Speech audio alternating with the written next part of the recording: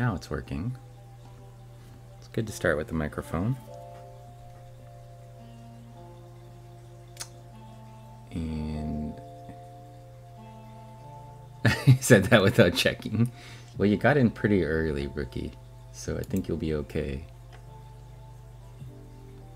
Look, it's the back of my head. I feel like Del Maximum. Did you turn that light on? Yeah.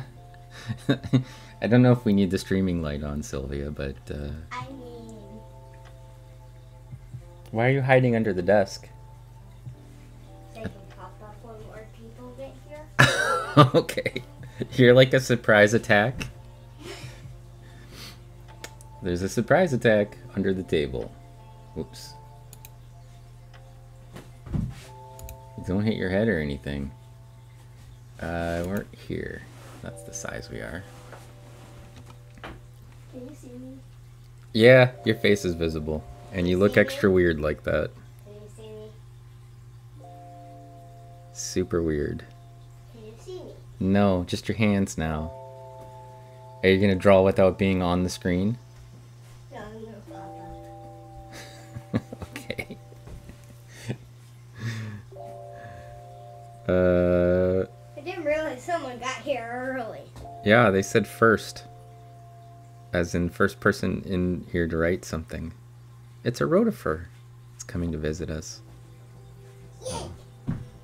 Hang on, I need to zoom We can't out. start the game until more people come. We can't start until the more people come? The game. What game? The drawing game. Oh, there's a drawing game? Yeah. Should I explain it? It might be in your best interest to explain it at least once to me so I can see what it's like. And then later when people come, you can explain it again. How about that? Okay. So, I say,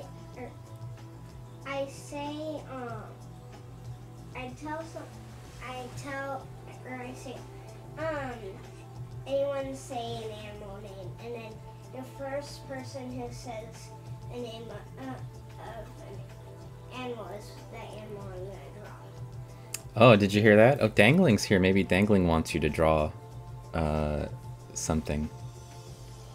It's got to be the name of an animal. Does a rotifer count? What? I'm just checking because I have a rotifer on the screen and I said the word rotifer, so does I don't count in the game? What's a rotifer? It's this thing. Oh. You gonna say hi to Dangling? Hi, Dangling. Sound like you said hi, Dingling. I'm telling her you called her a dingling. No. Is it dangling? Oh, you said dangling. Oh, Dangling wants you to draw a fox. On it. On it.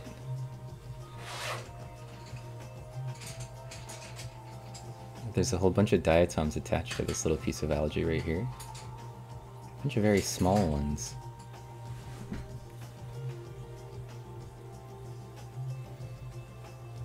That was a good choice, Dangling. She likes foxes, as you know.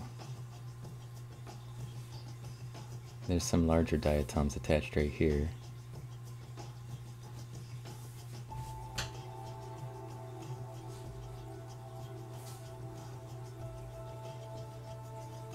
I know, when we get to the live streams, nobody cares about the diatoms. On the SCM, everybody wants to see the diatoms, but unless they're crawling around, nobody cares. That's the lesson.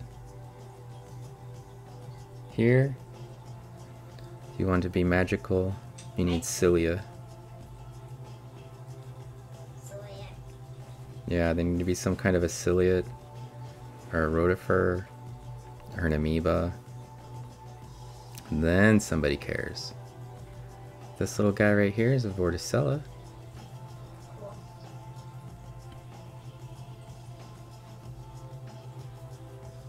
It's got one of those retractable stalks. There's another one back there. You can see him spinning. Hey, Bonbon556, hello. Wow, people are coming in crazy. It's kids and adults doing homework stream together. Yeah, except for this isn't homework for me.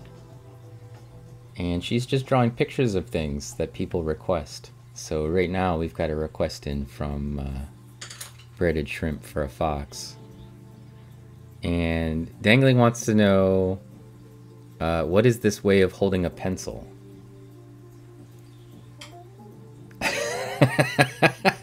You got called out for your pencil grip.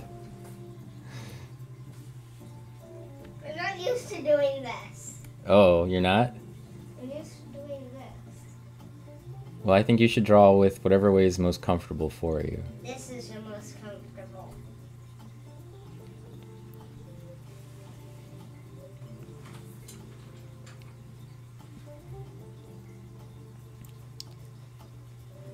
She says she's questioning how the fox will come out if you hold the pencil like that. Like how? Like how I normally do? Or I guess how you were holding it before. probably outside of the lines, like a lot. Well, good thing there's no lines. You're drawing the fox, aren't you? The lines when I color stuff in. Oh, okay, I see. Your own lines. I think you're allowed to draw outside your own lines whenever you want. I mean, you made the lines, so at that point, you decide how they go. I learned this from my friend Little Chook. That's how she draws. She doesn't like the way she drew the line, she just draws it over. It's the line's fault, not hers.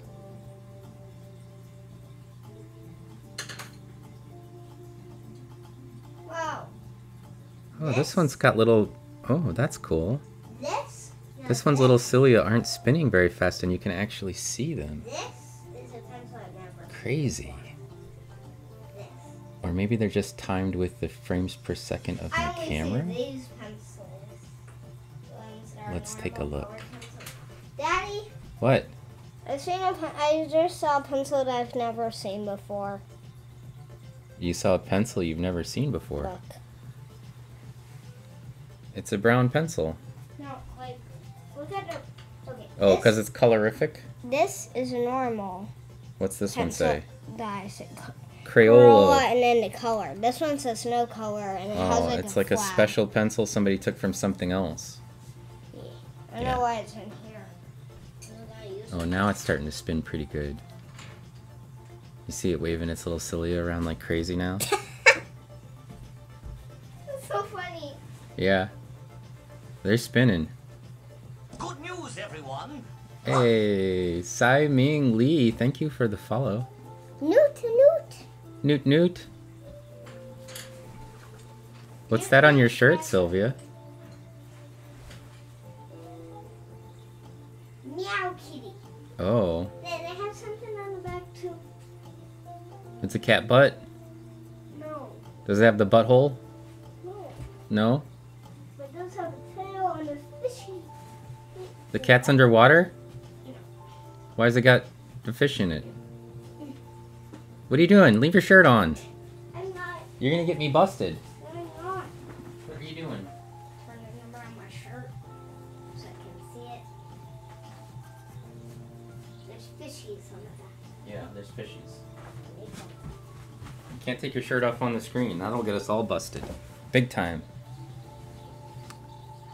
What is a newt newt? Oh, that's just what we say whenever people join. What are those books, and did I read them all? The books that are in my background? I read all those books. Some of them are Carlin's actually, but the ones on the lower shelves down here are textbooks and notebooks from classes. Hey, Mama Bon Bon. And also, hi, Tsai Ming. Where did I find my sample? Actually, this sample came from my koi pond in the backyard. And if Sylvia will let me steal the camera for a second, I can just point it right out the window at it. Yeah, you can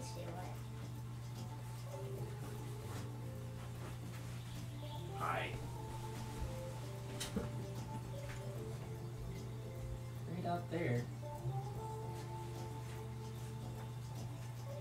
is a koi pond. It just got goldfish in it right now because something ate all of my koi. Sorry, about to knock things over. Okay, and you return the camera. I brought the camera back, yeah.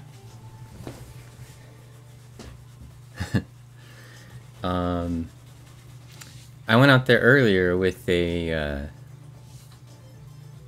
like a soup ladle, basically, and I just scraped a little bit from the side of the koi pond. They have sort of a plastic liner, and there's a bunch of algae growing on it. yeah, there's a bunch of algae that was growing on it, and I just scooped some of it up, put it in this little bowl, straight onto this microscope from there. So that's nice. Newt Newt for M9EZ is aren't goldfish an invasive species? Well, I don't think they're native to this area, but in my koi pond, everything is invasive because it's invasive.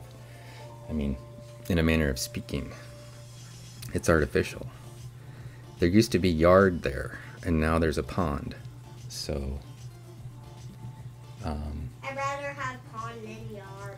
yeah, pond's pretty good, except for the neighbor kids always throwing trash in it. Huh? Yeah. A few days ago, I found a pencil. A broken pencil. He threw a pencil in our koi pond. Yeah, and I never found the other side.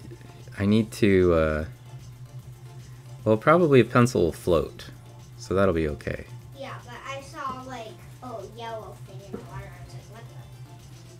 So I grabbed it out. Yeah, there's like a weird kid who lives in the neighborhood who sneaks into our backyard and throws stuff into our koi pond from our yard. I'm gonna stop letting him back there. Yeah, we should have stopped letting him back there a long time ago. That, I believe, is a rotifer all scrunched up. Yeah. It's working on getting its head out.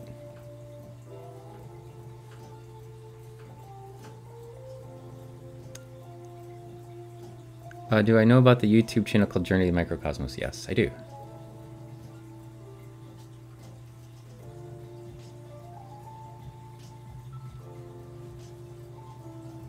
I say you put Sylvia to fight the kid. Well, the little kid's always trying to hit Sylvia, so I think probably a fight is imminent at some point.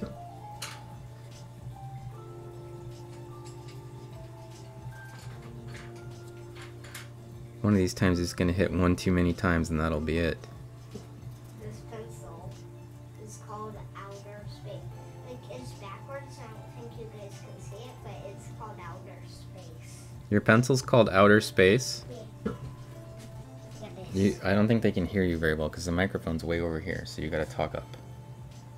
Oh, that's the color. Yeah. Oh, Outer Space is the color, yeah. You love that channel, and also Jams Germs.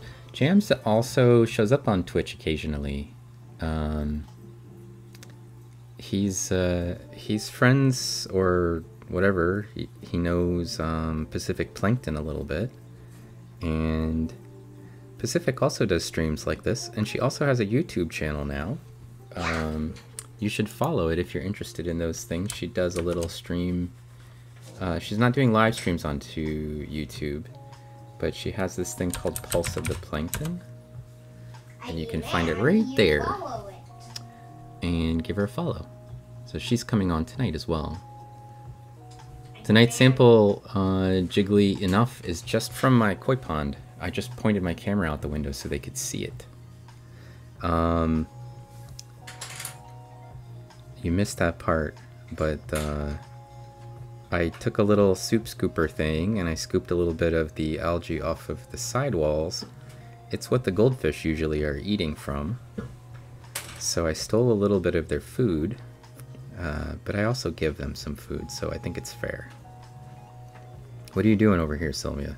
I demand everyone follows Pacific Plankton on her channels or whatever. Oh, you demand? Mm-hmm. Everybody follow Pacific Plankton?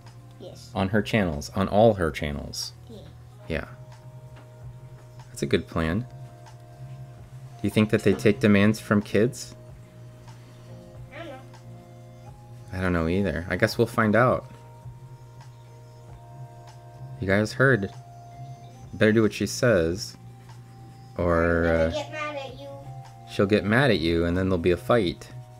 And she's already in a fighting mood, so... Because you're talking about Sawyer. Well, we're not talking about a person. We're not going to call their name out on Twitch. This one became detached, and now it's just out here spinning around like a crazy little Sylvia. It's like a helicopter with no tail. Just going round and round.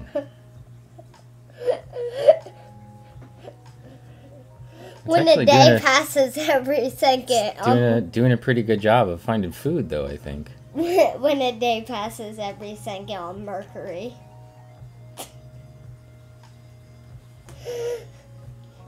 You're rotating so fast. How's that fox drawing coming? Well, if you can see my screen, this is what This is a vorticella, and the vorticellas usually are attached by a sort of a cable or thread-like structure. We saw one earlier that was actually attached. That one's completely detached. Let me see if I can find one that's attached for you, so you can see what I was talking about. This is what I have so far. Vorticella and Epistylus are both pretty common, and they're kind of similar, but the vorticella usually have the ability to sort of retract up and down the thread. That's another one right there. Same thing. Well, that one's not attached either, so they must also have some sort of a phase where they can get detached and then go find a new place to attach. That's a rotifer, but it's a rotifer together with a bunch of vorticella. Nope, those might be Epistylus. They don't look like they can retract. Here, we'll zoom in on those. They're very similar. They're basically vase-shaped. And around the top, they have little hairs, cilia, that they spin, and they use to pull the food in towards their mouths. And we're super zoomed in, sorry about that. I'm gonna zoom out a little bit. And you can see the particles basically being drawn towards them. If I get the focal height right, you can see those particles moving around because they create a little current. I know the battery light's flashing, just ignore it. Oh no, those ones can pull themselves back in. So I think they're vorticella. Dangling's giving you some advice about your fox. She says it needs black or brown on the tips of the ears. Oh, yeah. Yeah. Jiggly enough agrees with me. It's a vorticella. A little bouquet.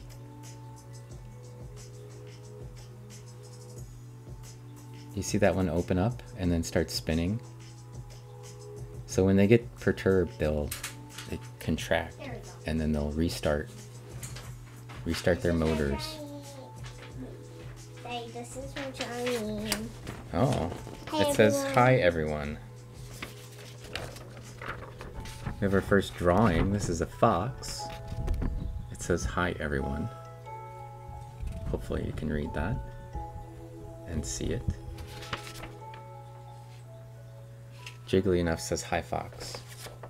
Do we need a new animal? Yeah. We need a new request for a different animal from Say chat. anyone in chat say an animal's name. First person to give us an animal. A sloth. Okay, A let's say. sloth. Okay. You know what a sloth looks like? Okay. We can't get fox again. We already had a fox. It was Dangling wanted you to draw another fox apparently. She's just gonna say fox every time probably. And then there was also a request for a snake and a penguin. Okay, snake is next, and then the random thing. No, penguin. Or are you not drawing penguins for some reason? Drawing penguins. refuse to draw a penguin. Yes, I refuse. I'm not gonna. I'm actually just the next one that someone says is what I'm gonna draw next when I'm done drawing the saw. I do, Siming. It's just if you go to YouTube and just Google Diatom's attack or type it in the searchy field, it'll come up with me. I don't think I put the YouTube channel for me on here, but maybe I did. No.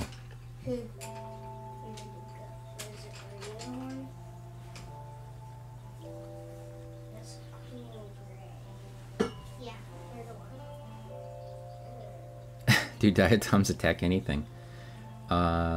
Maybe phosphorus? I don't know, do nutrients count? They're not really capable of attacking anything. But if there's a lot of them, I guess you could consider it an attack. But they're not really... They don't really attack anything. They're benevolent. No, they're benevolent, not malevolent. That's what's funny about it, you know, to me anyway. I've got a weird sense of humor like that, I suppose. The real backstory for that name is when I first learned about diatoms, it was a long time ago. I had a friend, I still have her, Jackie, who is a diatomist. At the time, she was working in the field with me, and I learned all about diatoms, and then I just thought they were hilarious. So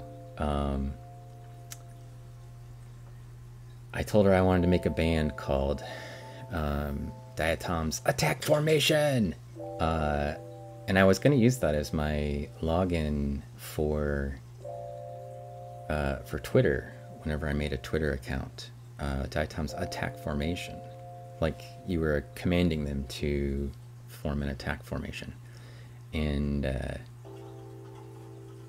it was too long for Twitter, so I just went with Diatoms Attack. And then yeah, and then when I made the Twitch account, I just wanted to have the same thing as my Twitter account, so I came over to Twitch from Twitter, following some of these great microscope streamers. Most of you probably know them, but I usually just have a little squad command in here. There's a whole list of microscope streamers that you can check out, and Pacific Plankton and Del Maximum and A Tiny World. Somehow I took A Tiny World off of there. She hasn't streamed a lot recently, but they were the streamers that used microscopes early on, and also Freckled Science would sort of use it occasionally. And now she uses it kind of regularly, so I added her back into that list. But Jolkson, I think Jolkson was on when I started. He or she might still be on. But if you like microscope streamers, I recommend you follow everyone on there. So PAC is coming up at midnight Eastern time, and then Del usually also shows up on. Oh, you already ascribed to Tiny World? Oh, on YouTube. Okay, good. I know she streams on like Facebook and YouTube, and she has some other platforms that she uses. And I've been on her podcast for the podcast thing that she does. So we've been, you know, friends for a long time, internet friends. And I'm gonna zoom out for a second. Ignore the scale bar; it's wrong for the moment. And oh, there's a ciliate. I haven't looked at your ciliate screen in a while.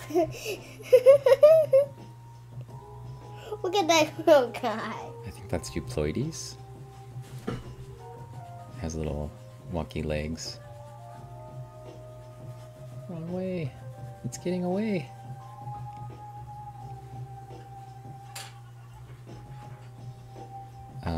I'm I'm gonna just tweak the settings for a second here. There we go. Get that rich DIC lighting as we follow this little guy around. This is an extra level of challenge, trying to keep up with the tiny crawling things and chat. Yeah. District 10 Mushrooms he studies mushrooms. He's a fungi guy. And streams from microscope. Oh no, it went to the other side of it. Oh, it came back in. I was gonna say that's the cover slip edge right there. It went under the edge of the cover slip. Am I a Kardashian? No. Oh, you're talking to Simple Garrick. You see how it flew back in? I guess it sucked back in.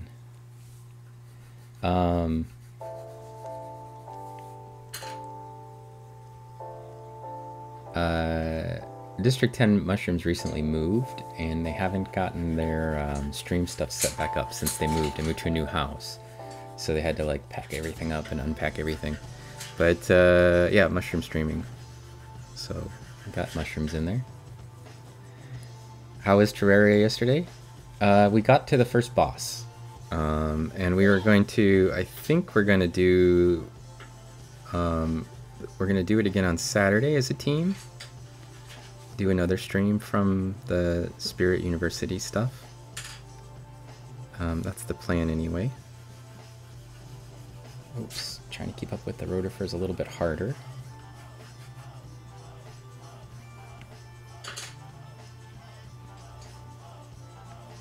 I wish it would attach to something. I'm gonna lose it.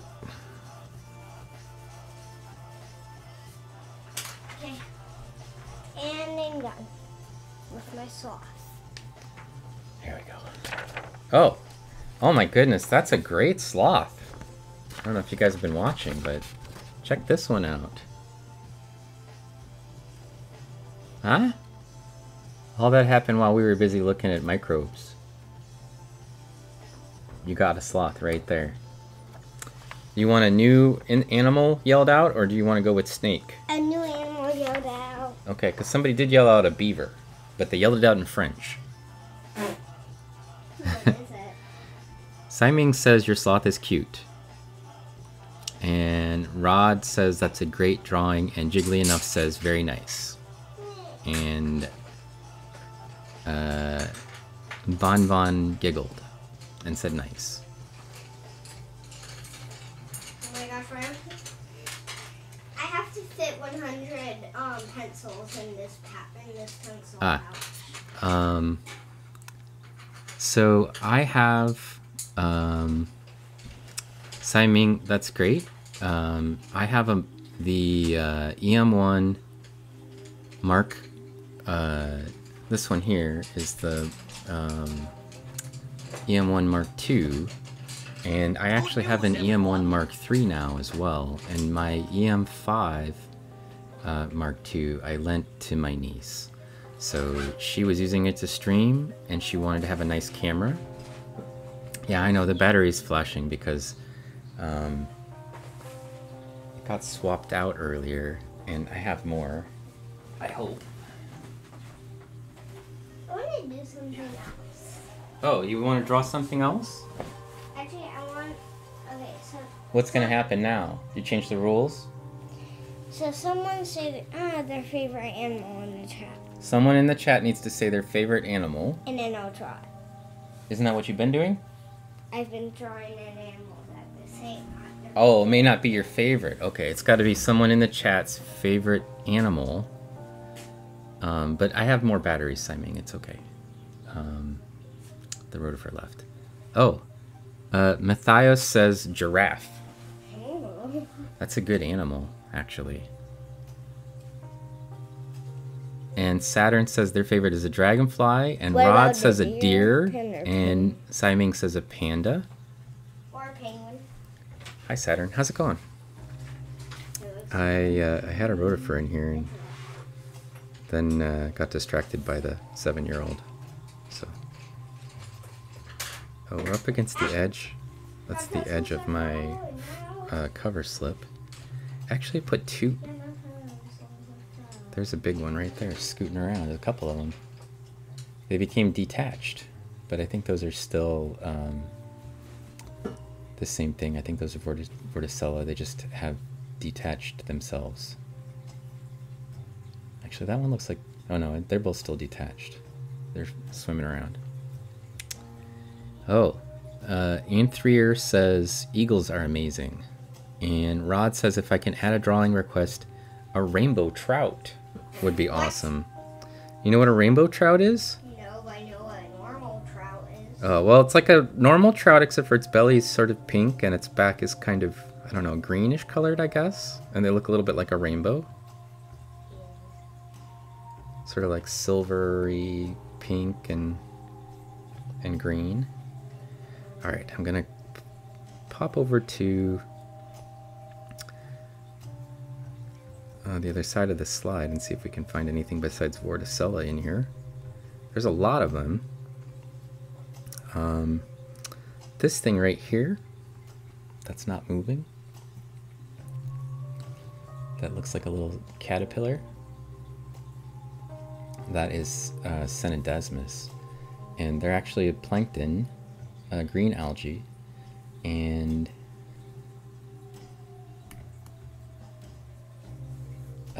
they have like little horns that stick off of them that are right here. These 4 little horns that are sticking off of the last cell, and those help it float. So they're little green algae. They fill those with air, with gas, and that allows them to float a little bit better.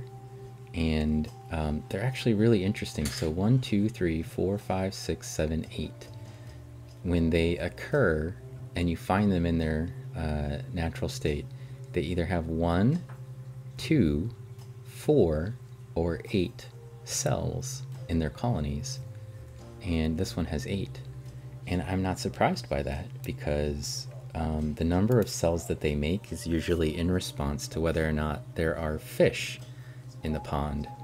And if there are fish that can consume them, they make longer colonies. And yeah, so they grow in this sort of fashion. 8's the maximum. They never have more than 8. So, but they make longer colonies intentionally if there's fish present in the water. And so usually if they have 4 or 8, it's because they have fish. And the response is like a chemical one. They can tell from what's being eaten in the water that something is eating algae. Hey, Pacific. I got a request to stream from you know who. Yeah, no, they get damaged and then they die, but the chemicals that they give off when they are ruptured. You've got to go. It's 3 a.m. in France? Oh, first time here. Anthrier, hopefully you'll give us a follow if that's the case, if you haven't already. And check out those streamers that I mentioned above if you haven't seen them. Here's a list of them for you. Give them a follow. It doesn't cost anything to follow people on Twitch. And then when they stream, you'll know it's happening. So all these people are microscope streamers. Oh, there is a Tiny World in that list. You can give them a check out. That'd be great. I recommend them. All of them. I don't like my giraffe, but also it has a mustache. Oh, the giraffe has a mustache? Yeah. Oh, that reminds me, I was supposed to put a mustache emote in here that you can put on things. I don't really like it. I think it's a giraffe. Alright, have a good evening, Anthrier, or good morning, good night? Good night, yeah. Get some rest. In that list, of course, is Pacific Plankton, and she's going to be streaming in a few hours here. And I think I'm going to be on that stream as a talking mustached person in the corner somewhere. Whoa, that guy is spinning like crazy. Let's see what it's doing.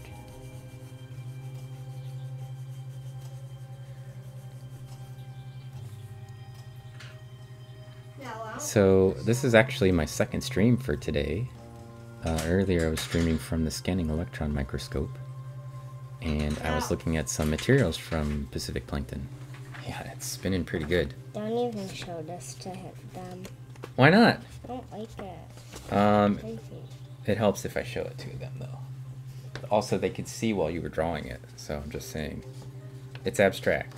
Look at this. Huh? It's a giraffe.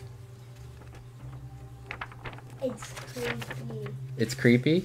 Yeah. Well, people liked it, so if you don't like it, other people can still like it. Little buggle yes. Can I go back to the algae interaction with fish? Why do they grow longer colonies when there are fish in their environment? Oh, the guy who asked for it, the person who asked for it, said they like it. So, you know, shouldn't be too mad about it. And also, Pacific Plankton says creepy can be cool. I don't know if you saw Jay Renzella's new artwork. But I think Pacific Plankton commissioned him to make some sort of a crab merman thing, which is pretty creepy. So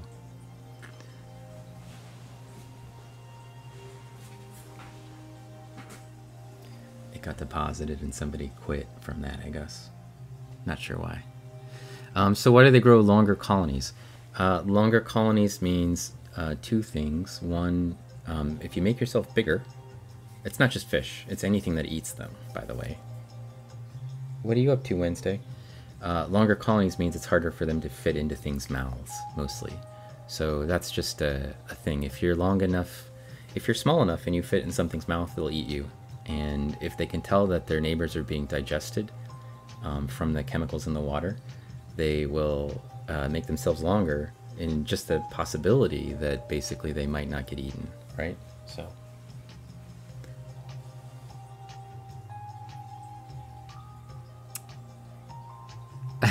You can design monsters for horror games and horror movies or comics. Yeah, that's good. You see some bubbles. Oh, those are probably bacteria, actually. The little things moving around in there, they're too small for algae. For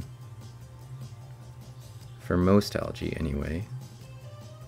The little things that are floating are probably mostly bacteria. There might be some heterotrophic nanoflagellates in there as well. But this 1, 2, 3, 4, 1, 2, 3, 4. So you can see these are also making longer colonies in the Cenodesmus that are right there. And Cenodesmus usually go nuts in my koi pond because there's a lot of fish in there and they make a bunch of nutrients.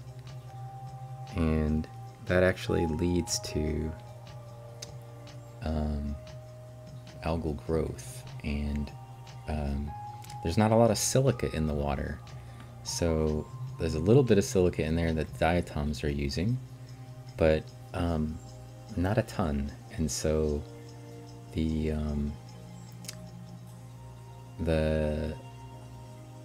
main algae that are in that water are in the summer are Cenodesmus, and they get trapped in my pond filter quite regularly. So that's a rotifer. So I saw somebody asked, what is that? You can tell it has a little antenna on the top of its head, and then it sort of crawls around. You can see its back leg is just about in focus right now.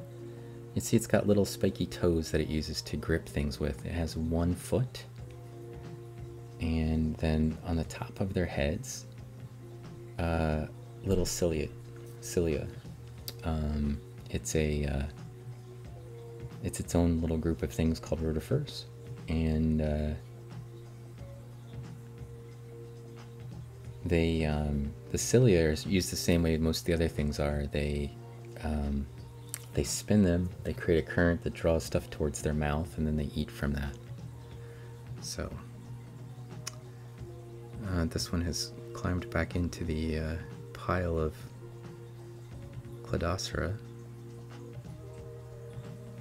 There's a whole bunch of these in the background back there. There's a whole bunch of Vorticella again, spinning. You're back. Why can't the algae grow larger than egg sac? I don't know. I don't know why they only are in 1, 2, 4, and 8, but they don't. They, you know, their cells double basically. So I think when they get to 8, what happens is the colony splits apart every time. So, what are you doing? Trying to make my life hard by sitting on the arm of my chair? Trying to hide from stream, but somehow see what's going on channel chat? Is that what I'm seeing? I mean, they can see me on the second camera behind. Yeah, they can see you. Oh, here's a whole bunch of Vorticella. Ooh, that's a pretty view.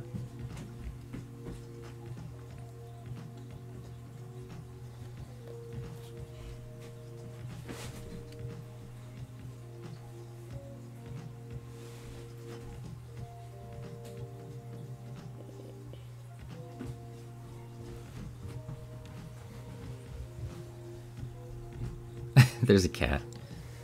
That's Wednesday. I don't know where she went. Sylvia's probably chased her out. Oh, we got a message from Mommy. Sylvia's got 15 minutes until bedtime. Sylvia, did you hear that? Mommy says you got 15 minutes to bedtime. She's watching your stream. Okay. You better hurry up and draw something if you're going to draw something else. Is that your plan, to draw something?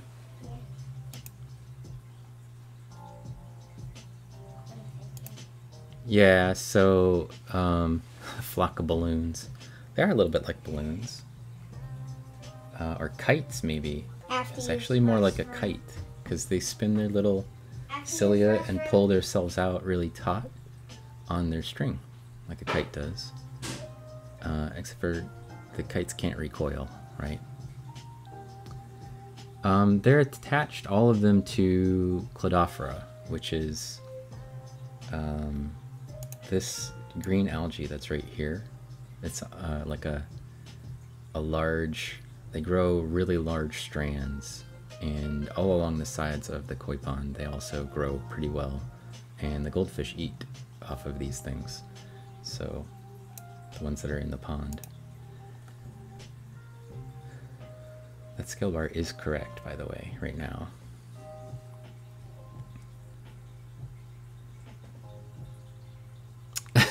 Oh, Mommy wants to know if you know what a bandicoot is. I don't know where she went to the bathroom or something. Yeah, Indiana's still on Eastern time. And parts of it aren't. Parts of it are in Central. Mommy wants to know about drawing. You know what a bandicoot is? I do. Oh, well, she recommended a bandicoot. Okay. And then you could take the drawing up to Mommy when you're done with it.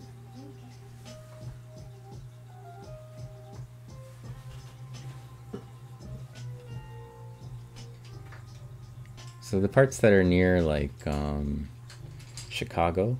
Oh, you can see what happened right down there in the corner? The Cenedesmus is getting pulled towards the Vorticella, and it hit it in the face, right? Smashed into one of them, and then they retracted after they got hit in the face with it. Is it a murder of balloons? Pacific Plankton wants to know what your favorite thing to draw is.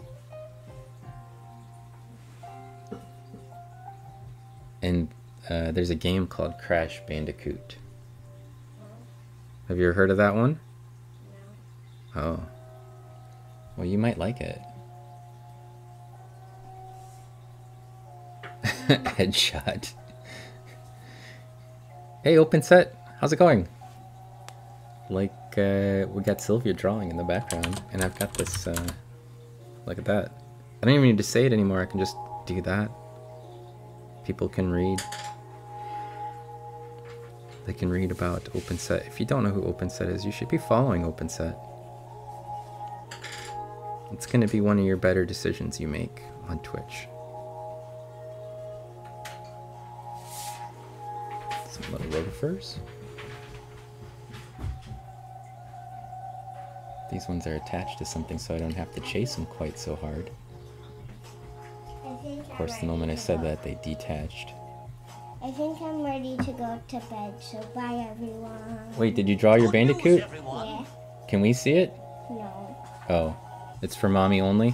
Mm-hmm. Okay. I have to change the title. People are going to expect drawings. You see, you said bye to everyone? I think they're all saying bye. Let me show you. Hang on. Good night, Sylvia. Yeah. This is a rotifer right here. If this is the thing you're asking about, that's a rotifer. It has a foot with a clawed end that it uses to grab onto Good news, things. everyone. Hey, Skywatcher, thank you for the follow. And then at the front end of its head, little cilia.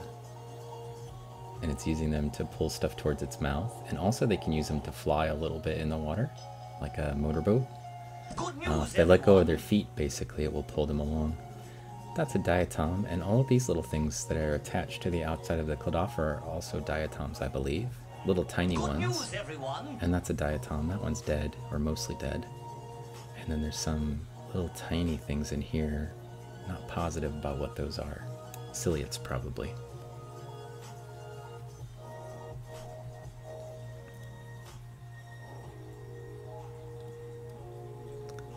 Man, there are so many of these really pretty Vorticella colonies.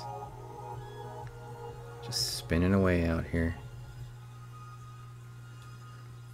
Did a pretty good job with my soup spoon catching them.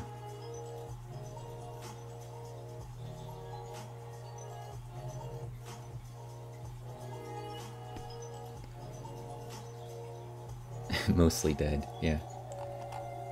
Let's see. Guess we don't need to be looking through that anymore.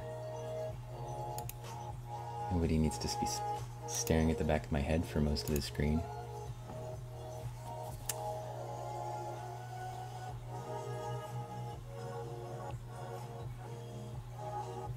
Oh, it's available for Switch. Okay, and she does play on the Switch. Is that one carrying around baggage? Not on purpose. It seems like it is dragging something, but it's not on purpose. It's also a Castro trick. They're my favorite. There you go.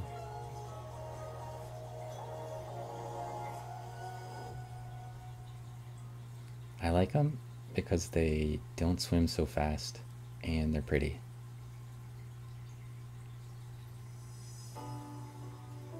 They're like little sort of snails. They're not snails, they're castrotrix, but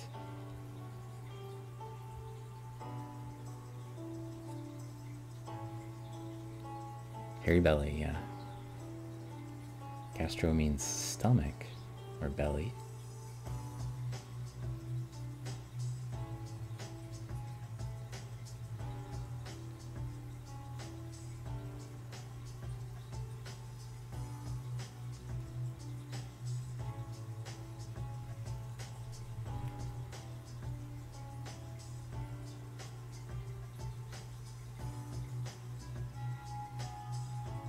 They're just trying to make it hard for me by swimming around in random directions.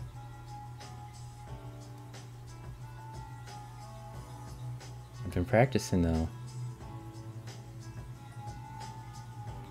Also, Sylvia turned this on, so I just left it on, but I think it does not need to be on. Oops.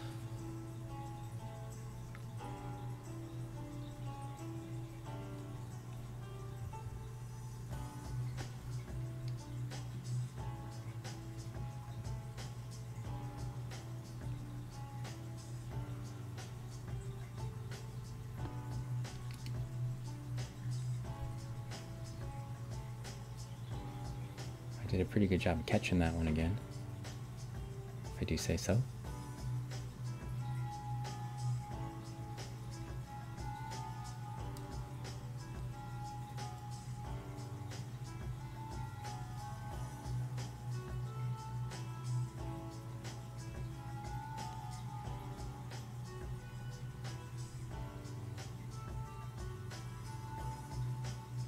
Boots of swiftness. It's moving pretty quickly for a little tiny thing. Is it glowing? No, that's just the light. It looks like it's glowing because my light's at the right focal height that it just glows. So that's my... It's the DIC lighting that's causing it to do that. I could turn it down a little by turning the background up. But also there's a light, you know, in the microscope. And it's a little bit of refraction around the edge that I can't do much about. So I actually kind of like it better in the dark, like this.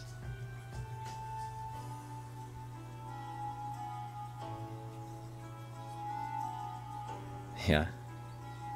Pertaining to hair. There's also, there's a cyanobacteria called gliotrichia.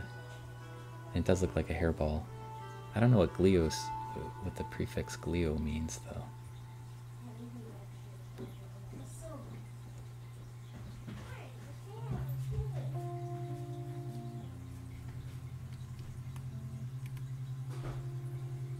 Make it a little bit easier on myself by zooming out a bit.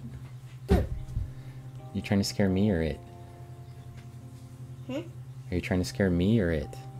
What do you mean by it? The thing on the screen. It's a gastro trick. Aren't those cool?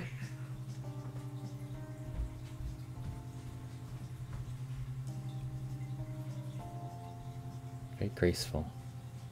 It's like this and Lacrimeri are my two favorite little beasties. He looks like a Steve.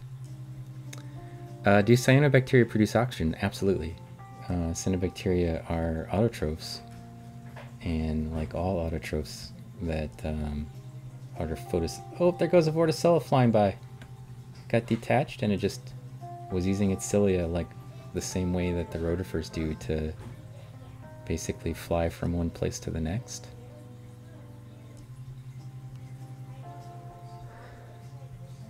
It was pretty cool, wasn't it? Just did like a... Woof! It got hit by something. Some sort of slide mechanics going on right there. We lost it. Nope, there it is.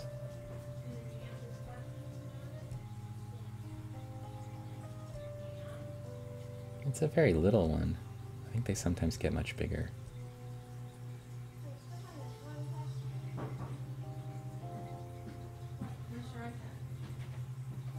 The little spikes on the sides, I mean, they're just little cilia.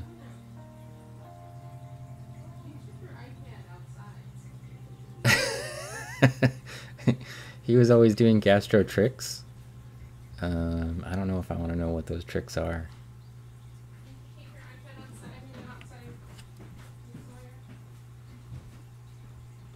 I did have a kid who sat in one of my classes in a lab that I had, and I never quite understood what was going on, but all the people around him were always making really bad, like, scrunched up faces, and I thought for a while they were just didn't like my lecture, but I think it turns out he was farting, like, through the whole class.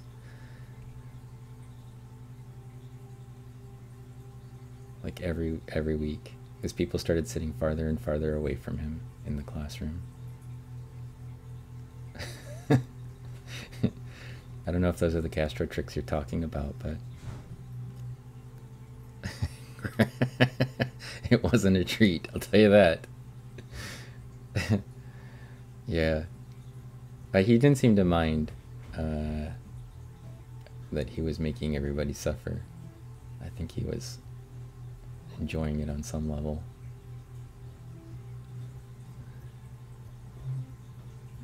Let's see. Oh, glia from glue. Okay. Let's see. I missed part of this.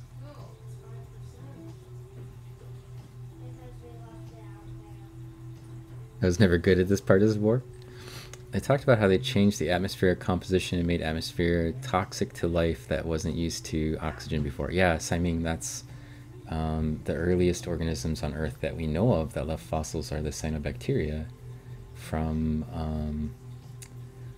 stromatolites, and they they generated oxygen, and at the time oxygen was basically toxic to most organisms because there weren't a lot of environments that had a ton of oxygen, in the same way that carbon dioxide would be poisonous to us if we got too much of it today. And ultimately they converted our atmospheres and our oceans into places where oxygen became the thing that we need for life. So pretty cool transition. Is the mouth on the front end? Yes. I think so. I don't think I can see the mouth very easily, but their whole head is up there, so.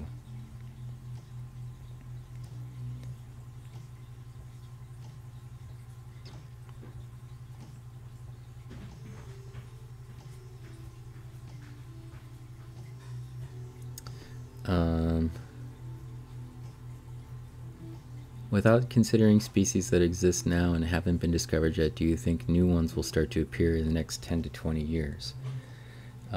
It's hard to figure out what's new versus what's evolved new versus what we haven't found before.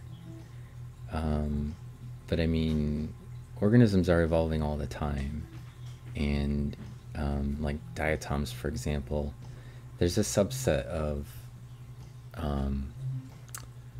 diatoms that belong to like Lindavia in the Intermedia family that are what we call species flocks. Like, we can't separate them cleanly today, but they clearly are starting to evolve into these sort of a cloud of things that haven't completely separated yet.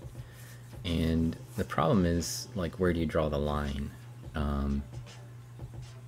It's hard to, you know, like, we define species as it's completely artificial in a way. It's like a sort of combination of characters that we determine, you know, there's sort of constructs in a way, and then there's sort of a gradient around them.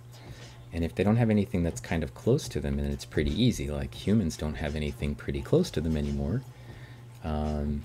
But if they have many, many things that are very similar to them that are around, then it's very difficult to figure out what we should be calling a species versus, you know, subspecies or varieties or something else.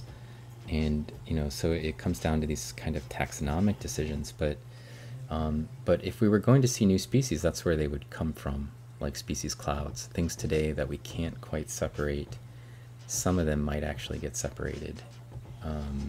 You know, that they might become different enough, basically, that we would call them separate things. There's like an argument among some of the diatom taxonomists, for example, that we're off by an order of magnitude. By like things that we're calling Cyclotella, for example, are probably, each thing that we're calling a species today is probably more like a genus. Like, we're off by a whole order of magnitude for some organisms. We just don't even know what actually belongs at the species level because there's so much cryptic diversity.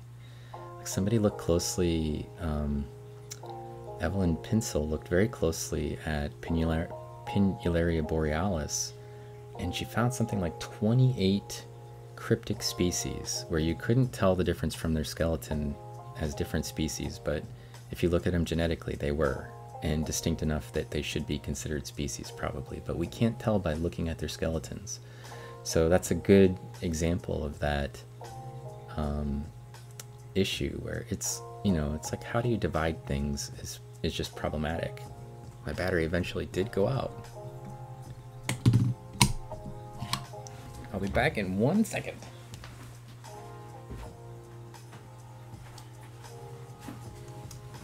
That was more like 3 seconds, but...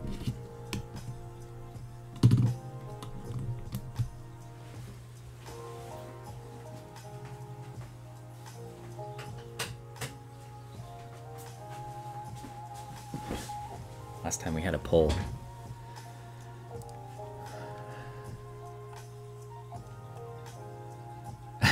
Do we have any way to see algae from thousands of years ago? We definitely do.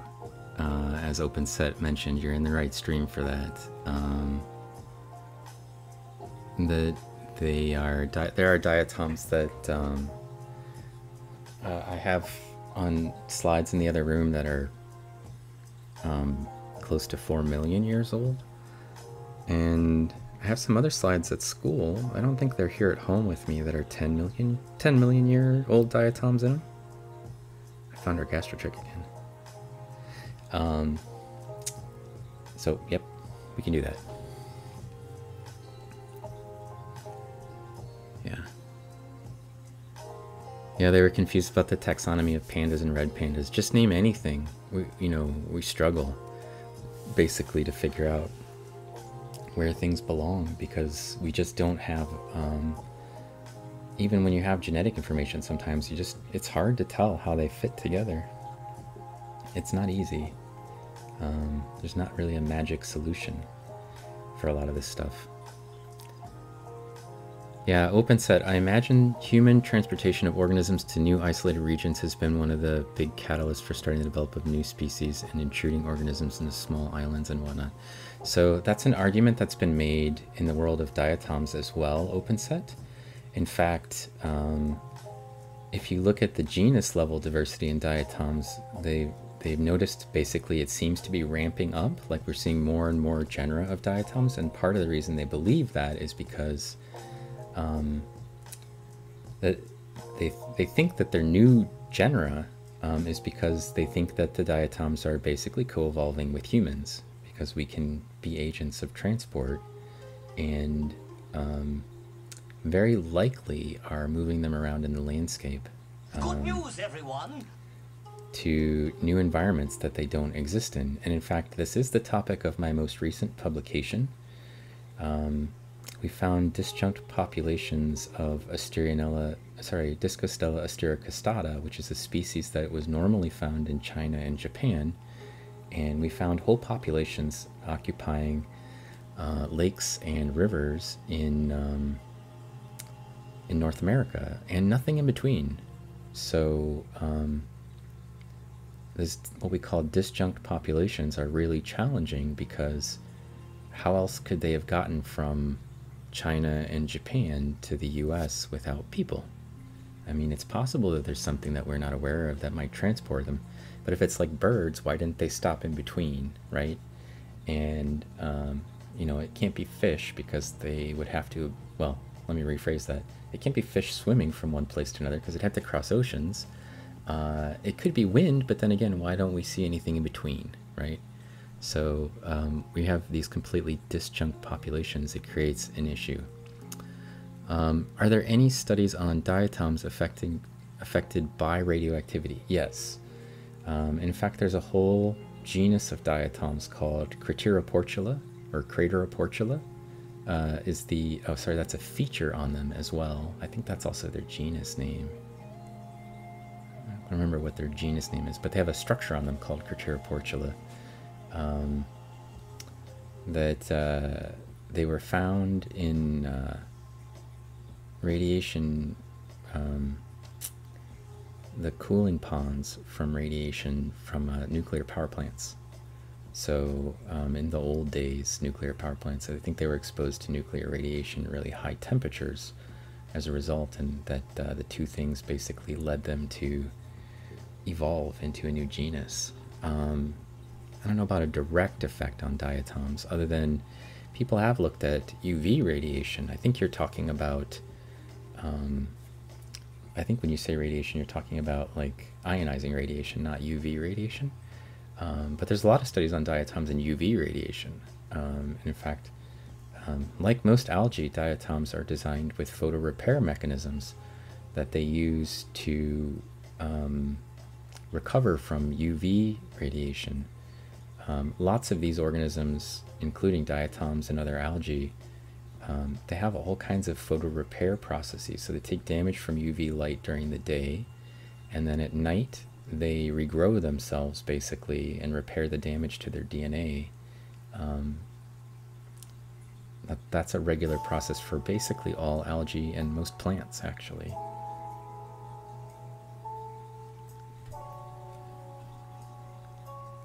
The DNAs of Vorticella, rotifer, gastrotrick, tardigrades, etc. have been sequenced? Probably. But, I mean, if you were looking for something new that nobody's looked into the DNA for, or whatever, I would start with soil mites. There's like hundreds of thousands of soil mites or tens of thousands of soil mites that don't have names. I mean, if you're looking for like the unknown frontier, I think that's probably a bigger one. They're not as cute, but there's a lot of them and nobody knows anything about them. And I mean, like literally, uh-oh, did we get raided? Oh, it's Enceladasaurus. Hello, Jess. How are you doing? We're looking at Gastrotrick. Good news, everyone. Are you in here yet, or are you still trying to make a transition from the other channel? Hi. How are you doing? Hang on, I got this thing for you, Jess. Watch. Look at that. You got your own bot command on my robot. I was waiting for you to come visit me. And, Good news, everyone. I knew it would happen eventually. So. How was your stream? Hopefully it was great. Is that a real thingy? It's definitely a real thingy. It's a Gastrotrick.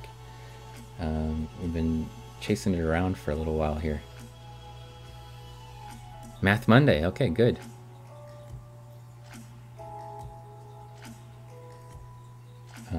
Thank you for the raid.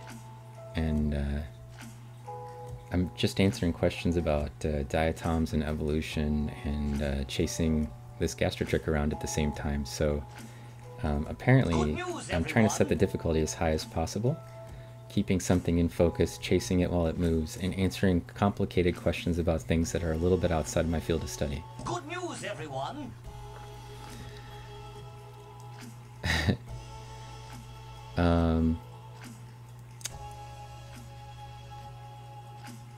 I'm glad you rated me, and yeah, Jess and I have been following each other for a long time. We're both on each other's recommended streamer list, I think.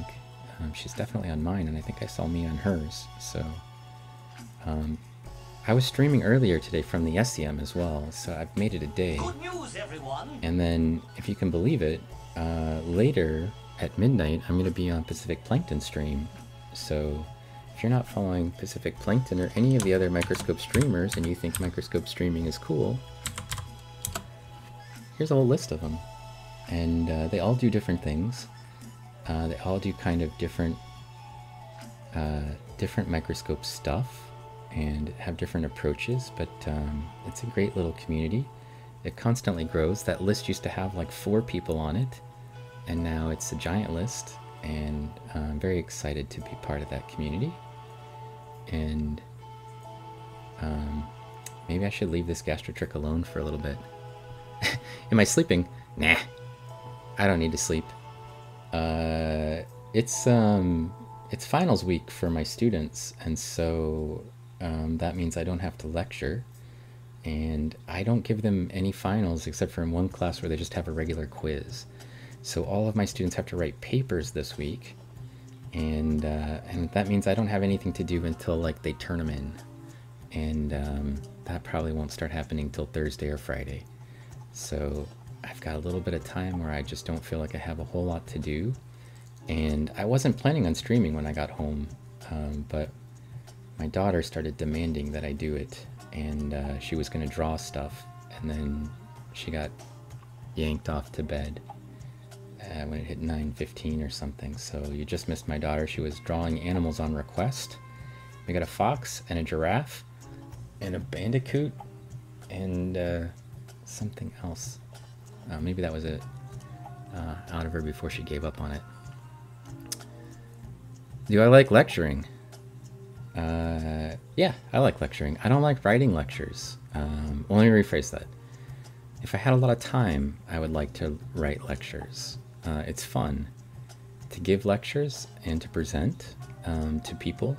Actually, the sort of performance side of my job is fun, but when I have to teach and write lectures at the same time, it's like I don't sleep, and I've got so much work to do all the time as a result. That's not cool. Like being busy all the time and working super hard and having no weekends to myself. I don't appreciate that part. But actually delivering lectures I like. I actually have fun teaching people, and I like to write my lectures in innovative ways and keep people interested in them. So yeah, I do. Oh, a sloth. Yeah, thanks, Simon. Sorry.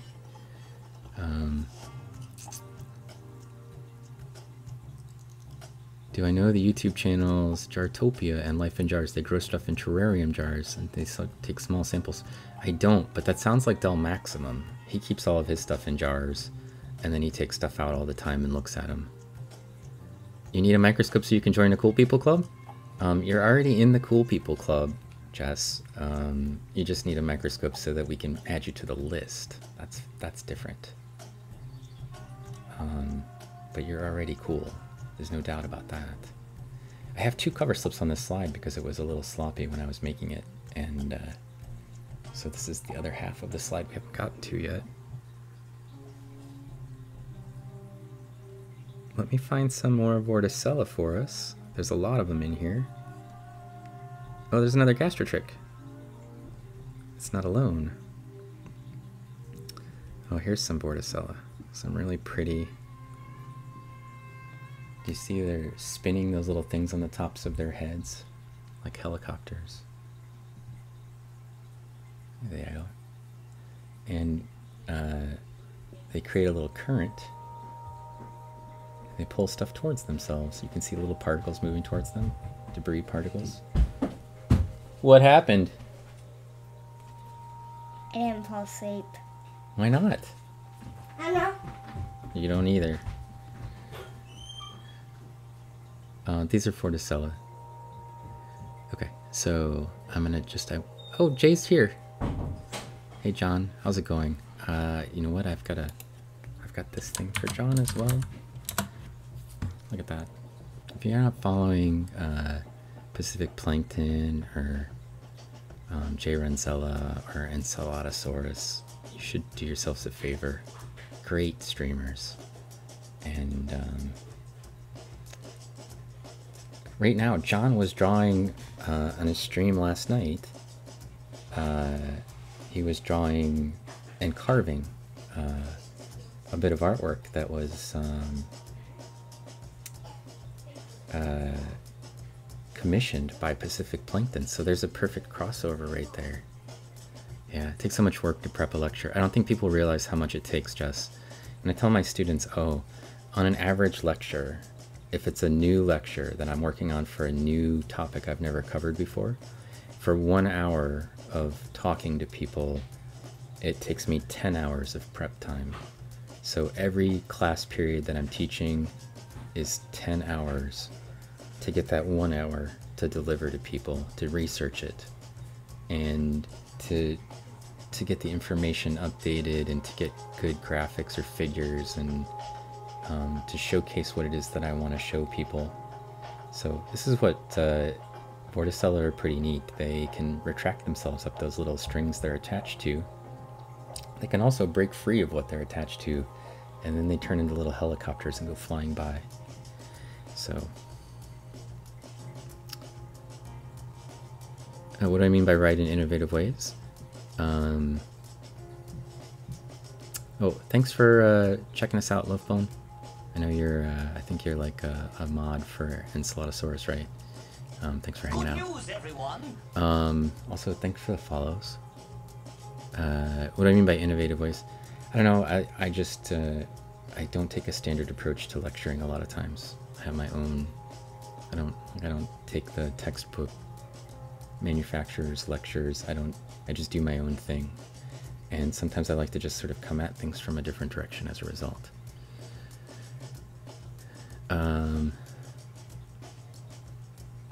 She has a singing dog.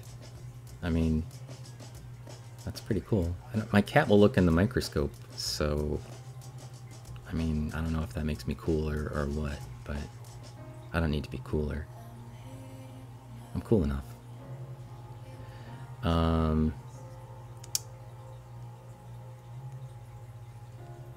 Yeah, there was a detached Vorticella. It went zooming by on the screen once or twice. We had a couple of those.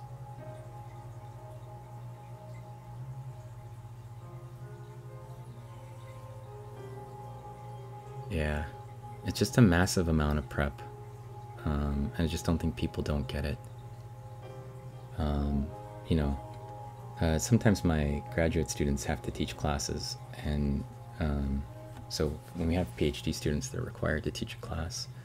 My PhD students will sometimes, they'll start and I'll give them all of the, it's like a class I've already taught, and I'll give them my lectures, my exams, my homeworks, everything. Here it is. And it still takes them basically all of their time, even with all the materials.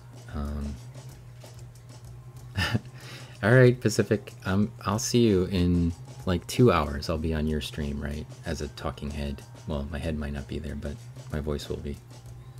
So I'm gonna do a little vocal co-stream with Pacific Plankton. She's looking at some samples from San Francisco Bay, and we hang out all the time, so either on stream or off stream. In my Discord too, so if you wanted to hang out with us at some point, you might do that here. Am I related to Bob Ross in any way? I don't think so. I was gonna put on, I have a funny little like curly haired wig I was gonna wear anytime like people could force me to wear it. I might add that as a once in a lifetime. I would rather do, let's see, if I was gonna pick a Talking Heads song. Good news, everyone.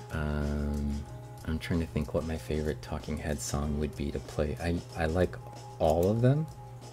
I mean, I really love the Talking Heads, but hang on a second. I'm gonna look through my list of Talking Head songs, and then I'll tell you which one I think I'd probably like to. If it was me, and I was picking one out,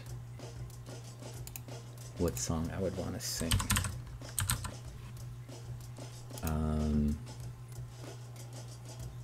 Oh, This Must Be the Place. That's the one I would pick.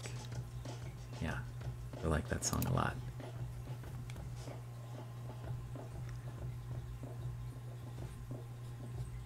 It's a good Talking Heads have a bunch of good songs. Oh, there's a little Euglena. It's a tiny Euglena. It's so small.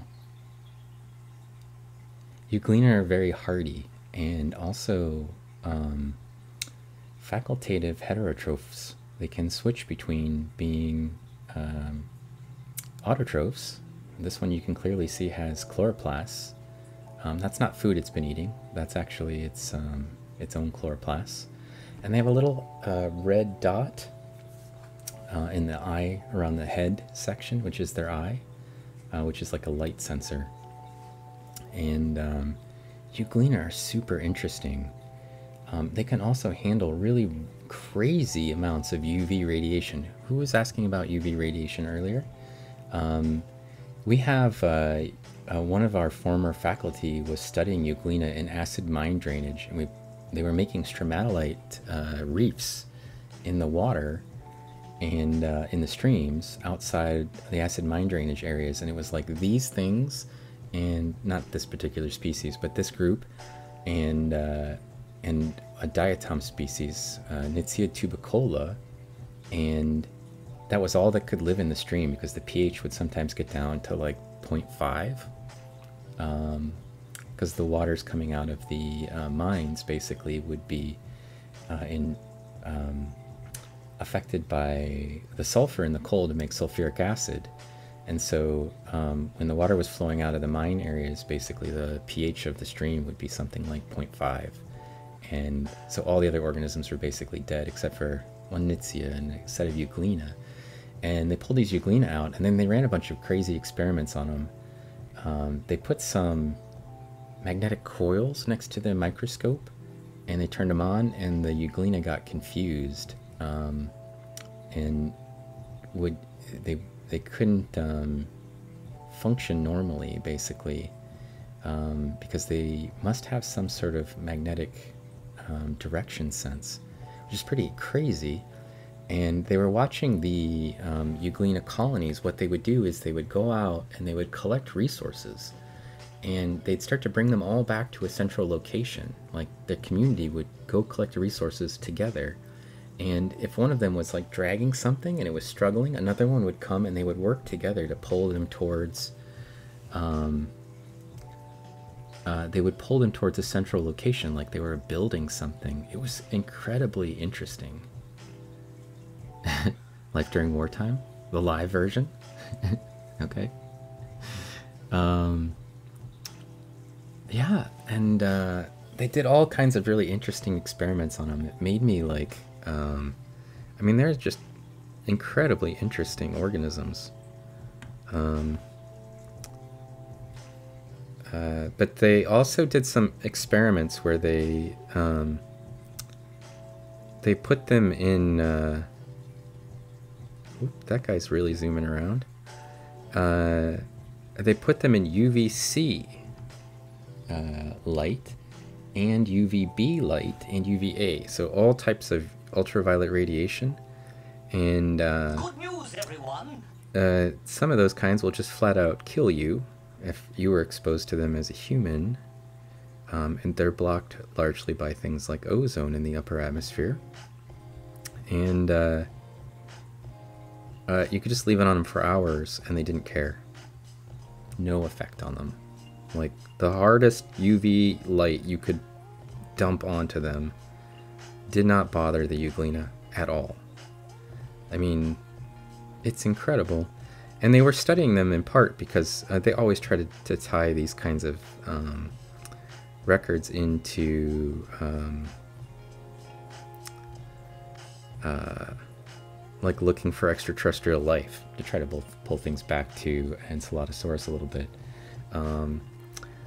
They try to pull these things in as organisms that can handle these extreme conditions, because they basically would be the kinds of conditions that you'd be put in outer space, you know, exposed to really high levels of radiation and really potentially acidic conditions or dry conditions, like on and off. Anyway. This stream is perfect reason to ignore finishing this stack of reviews. Yeah, don't do any reviews. Those can't be good for anybody. How did they do that thinking as single-celled organisms without... I have no idea, Siming. I was just like, I don't get this. They're tiny little organisms with no brain, somehow working together. Maybe they can communicate chemically. They have no idea. We could not figure it out. You just listen to This Must Be the Place? It's a good one. I like it. I do like Life in a Wartime too, but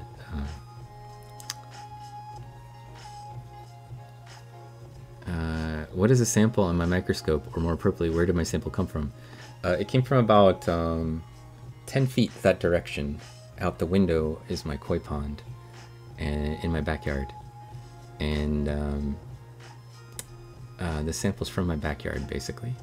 I put a lot of time into preparing for this sample.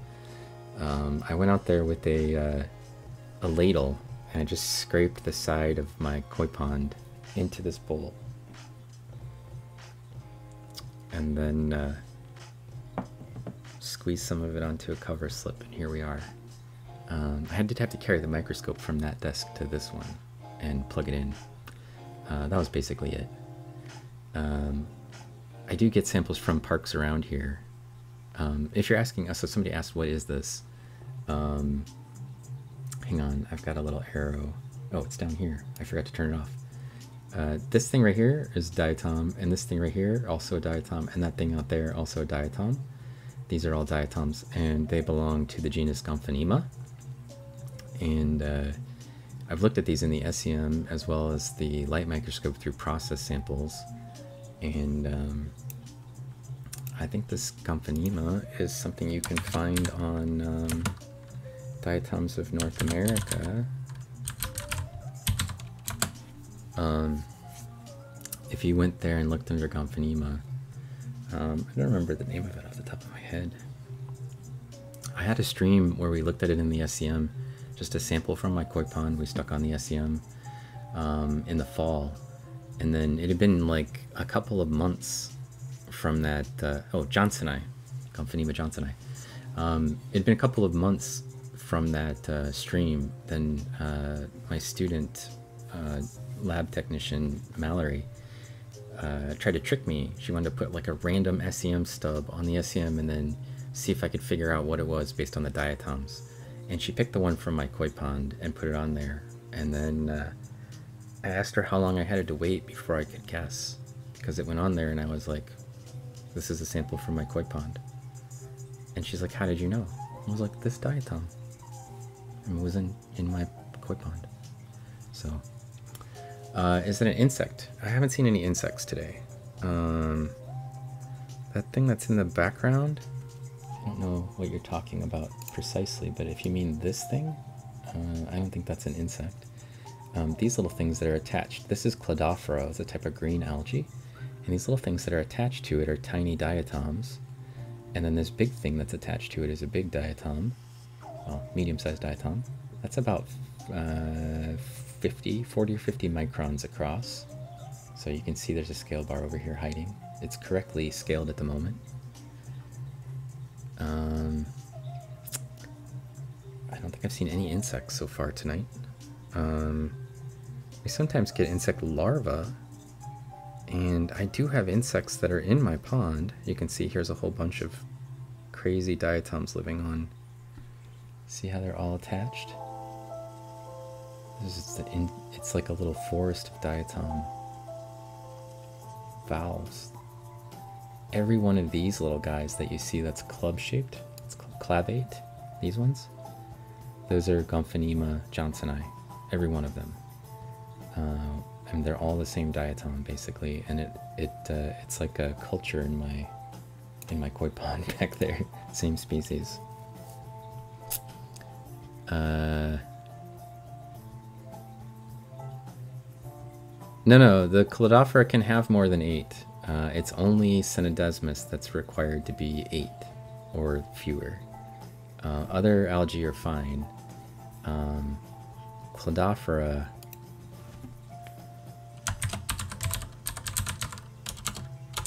spelled like that, by the way. The Cladophora can have as many segments. They actually make really, really long, they grow into really, really long things. Synodesmus is like that. So it's helpful if you can Google stuff if you want to, you know, like learn more about it. Or, I mean, I guess I told you pretty much all I know about them. But what exactly is a diatom? Oh, I have that answered right here. You don't have to kick a hornet's nest. It's just... Oh, wait. Sorry. I should do it so it's both commands because I always forget that there's an S on the end. They're a type of algae. They're the most benevolent of the algae, actually. They almost never make toxins. There's just one genus that's in the marine realm that we know of that makes toxins that are dangerous to people or organisms. And they're pretty limited to just estuarine environments.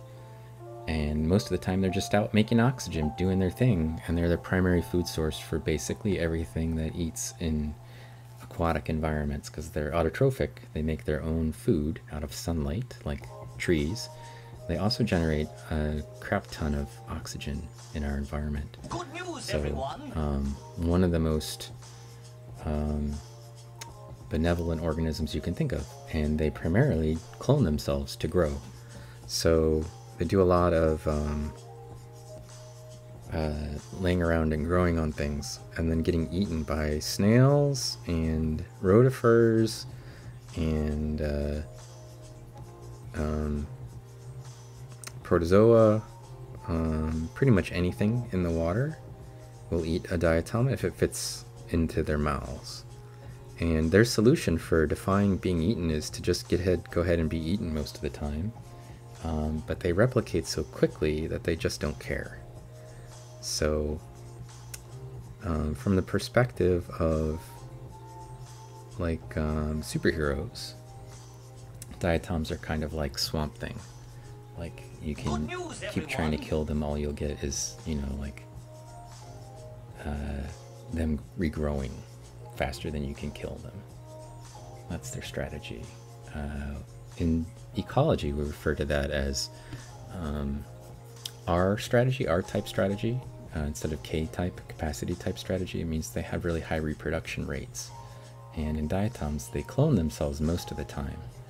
So most of their growth is done through asexual reproduction, just binary fission for the most part. They, like an amoeba, except for diatoms could potentially replicate, you know, under the best conditions, something like 8 times in a day. And each one of those could replicate as well. So, like most algae, they can create these massive blooms pretty quickly. That is Euploides, a type of ciliate.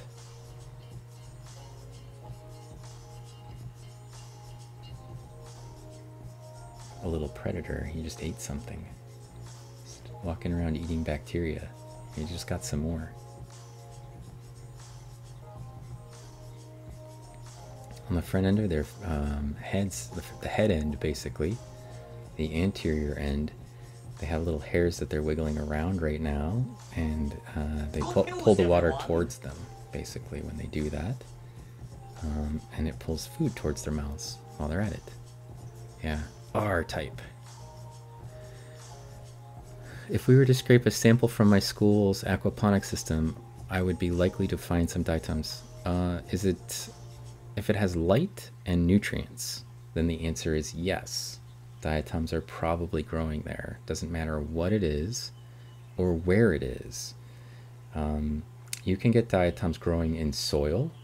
So even in the most like places you don't even think of as being aquatic systems, they grow in oceans, rivers, lakes. They grow in tree bark, mosses, lichen, the sides of buildings, cave walls, rocks outside the water. But they have to have at least some moisture occasionally, and they need sunlight, and then they need typically silica, phosphorus, and nitrogen. If your system doesn't have any silica, or just has very limited amounts of silica, you probably won't get diatoms. You'll probably get something else. But if you have a little bit of silica in your fish tank, for example, which probably is in there, whether you know it or not, because it's probably just dissolved in the water, then you will likely get diatoms growing in your fish tank as well.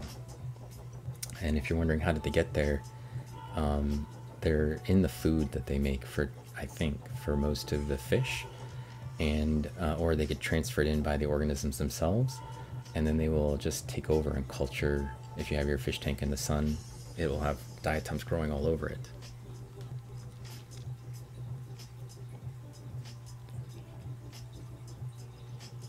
Yeah, a lot of nutrients. So you probably would get them. The critter that is a microscopic vacuum, it's not a diatom. This is Euploides. This thing right here is a type of ciliate. And you can see the cilia all the way around its body. This is a predator. It eats diatoms and bacteria, anything that'll fit in its mouth. You see it's moving around, and it's sucking things towards its face. Occasionally something will hit it, and it'll start going backwards. But the rest of the stuff is actually going into its mouth, and it's consuming it. So it's actually a predator.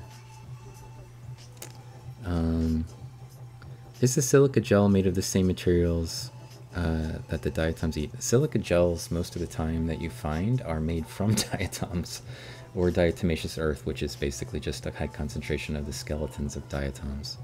So, how do they subdivide with their silica shells? You know, I have some great graphics for that are not on here as figures.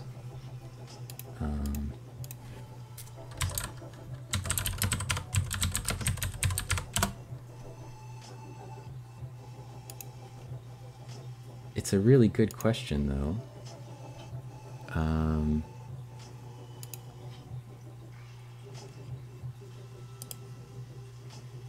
Open as new tab. There. I'm just going to paste this into the chat window. I could put it on the screen, but it'll take up the whole screen. So, but the general idea is that diatoms will form one valve inside of another valve. So, if we think of, I usually have something that I can use as a, yeah, hang on.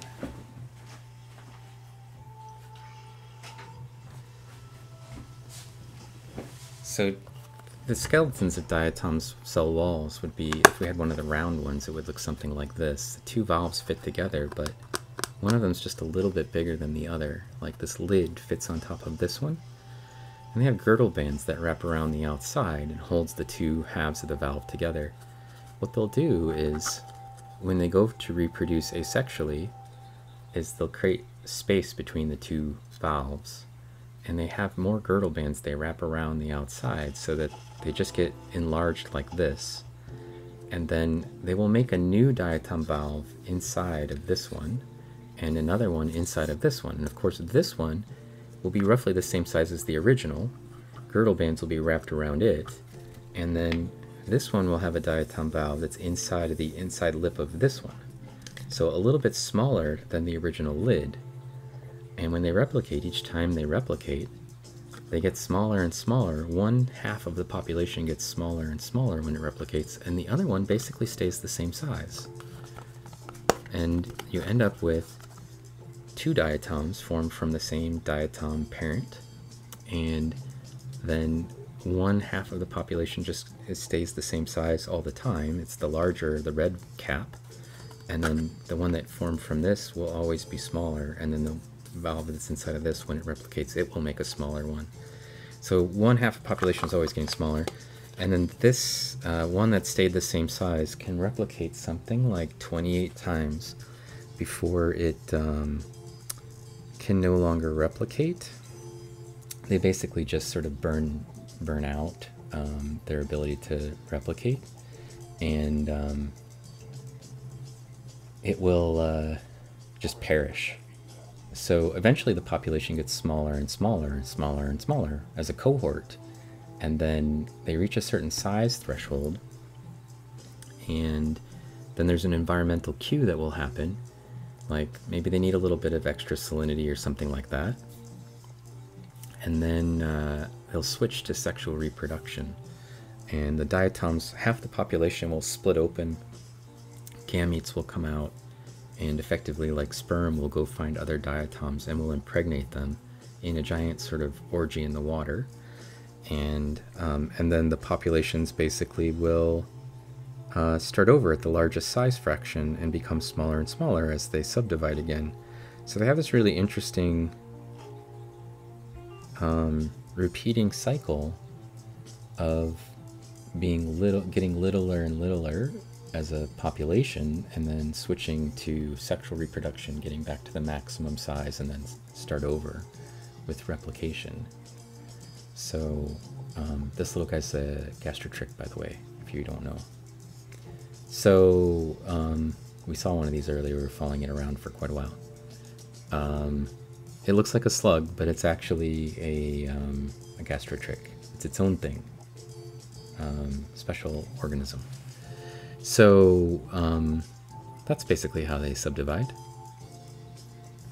Things used for repelling ants is actually related. Yeah, it's the skeletons of fossil diatoms that are used in diatomaceous earth. Basically, it's just diatomite, which is a rock made out of diatoms, and they crush it to make the diatomaceous earth. In fact, I have some in the basement. And occasionally we just take a little bit of it and pinch a bit and put it on a slide, and it's all full of diatom valves. So ancient diatom valves, 10 million year old diatom valves actually, for the most part. Good news, everyone! Thank you for the follow. Siming, how long do diatoms live if nothing eats them? Generally speaking, It depends on whether they're planktic or benthic, and it's probably species dependent. But I'd say on average, a typical diatom cell, this is different than the organism because they're clones. An individual cell probably lives about a month or two if it doesn't fall out of the water column or get eaten by something or whatever. That's an individual cell, so maybe a month, maybe 2 months. Maybe some of the benthic cells last a little bit longer than that, but it's pretty short. And the reason I wanted to specify that it's a cell I'm talking about is because organisms that can clone themselves and can undergo binary fission are effectively eternal. If you think about a typical amoeba, for example, you have one amoeba and then it eats a bunch of stuff, right? And then it grows and then it gets big enough to decide to split, and then you have two amoebas. Which one's the old one? Both of them. Which one's the young one? Both of them. So then that amoeba grows, and then it splits, and then there's 4 amoeba. Which one's the young one? Both of them. Which one's the old one? Both of them. They live forever. They will just keep splitting and growing and splitting and growing. Diatoms will do the same thing. So if you're thinking about them as an organism, it's hard because they don't have ages. They might go 5 years between sexual cycles. So just cloning themselves for 5 years in a row, each one of those cells basically living for a couple of months.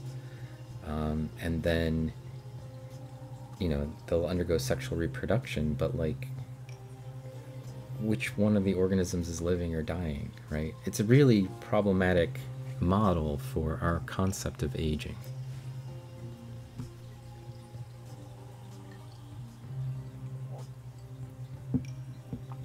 That's the only thing I know about diatoms. It's crazy what it does to insects. Yeah, they're just like little broken diatom frustules, and they're like broken glass, basically. It's like walking across a bunch of broken glass. They damage and cut the organisms because they're small enough, basically, to act like razor blades or razor wire or something like that, right? And so that's really problematic if you're little. So this is the, while it's sitting here, it's giving us plenty of good looks at the little cilia. This is DIC lighting, which is what makes this microscope so expensive. And I can turn down the contrast, and you can see what it looks like. It's basically just transmitted, but when I turn the contrast up, it gives it a really dark outline like that. And I can also play with, oops, sorry, this is going to take my camera a minute to adjust to unless I do this. I can switch this over. So I'm opening up the diaphragm right now on the camera, and it actually reduces the relief. So now it looks like, this is what it would look like in your, hang on, I could make it worse. I'm going to make it worse. I'm going to make it look like the way it looks in everybody else's microscope. Let's see, they can turn this thing up so you'd still get that. But you can't get this. Sorry, that's me again. So it would look like this in somebody else's microscope. A little fuzzy. I guess I could try to pull this out. It might help. Sorry, I did that thing again. Every time I change the light, I need to be backed out from my camera. That's kind of how it would look like in most people's microscopes. Under good conditions. I guess I could take this thing out. That's what it would look like on a typical microscope. So not great. This is with everything pulled out, all the filters, and this is the polarizer. This is the analyzer. This is the DIC contrast lens, and then I can turn up the contrast if I put it on to the filter that it goes with. And this is all my camera doing this part.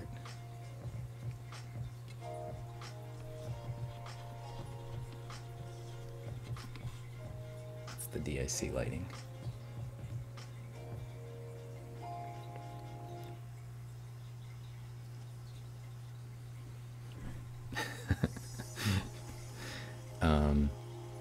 So just to give you an idea of like why my camera and my microscope are so expensive. Not to get too heavy in such a cool, relaxed chat, but geeking out a second, I wonder, given the red algal plastids taken up by some diatoms, how many endosymbiotic gene transfer events are in their genome? Do you know there's endosymbiotic diatoms that have a, there's both diatoms that have endosymbiotic relationships with cyanobacteria. So pretty much everything that belongs in the Epithemia genus, Rhopalodia Epithemia genus, has endosymbiotic relationship with nitrogen-fixing bacteria, which are cyanobacteria. And then there are some weird organisms that actually have diatoms as part of their endosymbiosis. So diatoms are living inside of them. As I don't remember what they are. I think it's forams. Yeah, I think there's diatoms that live inside forams. So I imagine there's some gene transfer that goes on there. You're outside of my realm a little bit there, study. I look at the hard parts of diatoms for the most part, and I do ecology. And when people start asking questions about gene stuff, I usually am like, I don't know, because I don't. But it's okay not to know things. That's my opinion about it. Not knowing things is what makes life interesting. We can't know everything.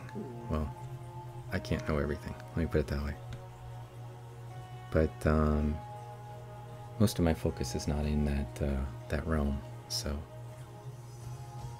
I can't get too heavy because I don't know the answers to those questions very well. I do have colleagues who study diatom genetics, quite a few. They don't stream, but I could probably convince one of them to come on here, and then I'll line them up and you can ask all the hard questions about genetics for them. And I'll act like I wasn't expecting it.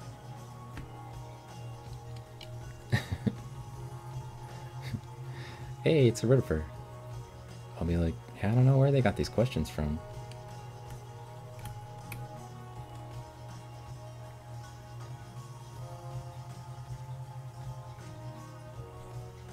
You can see its little corona spinning around at the top there.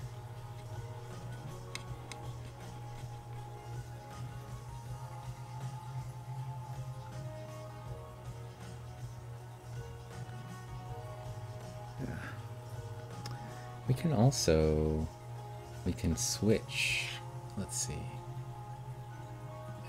this is what we've been using as the 10x objective. That's the 20x objective, which actually looks better, in my opinion, but the focal depth is a little bit smaller, and I need to make some adjustments to the light. There we go. And now when we zoom in, we're really zoomed in. But you can see all kinds of crazy detail now.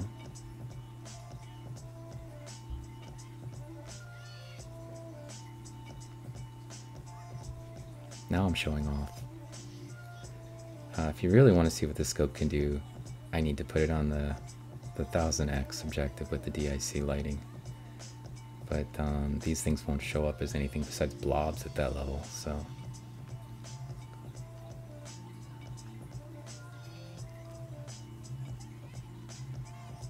You don't need to have the expensive microscope to see things. You just need to have it to make them look this nice. You can still see them without the expensive microscopes. Making things bigger is not actually the problem. And in fact, most of the things that we're looking at, we've been looking at in 10x, which is like, 100x magnification with the eyepieces. It's not asking a lot. of any microscope to give you 10x objective.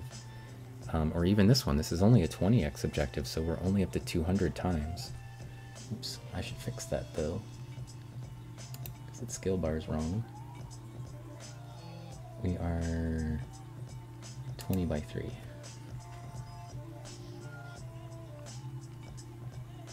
That's our actual scale bar. So that's a 100 micron scale bar.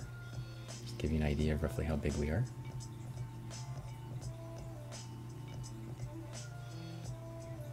Yeah, the yellow is things it's been eating. Those are diatoms and green algae that it's been consuming, and other algae that it's been consuming. It's the chloroplasts of other organisms. You work in molecular evolution. Yeah. It's just a little outside my realm study.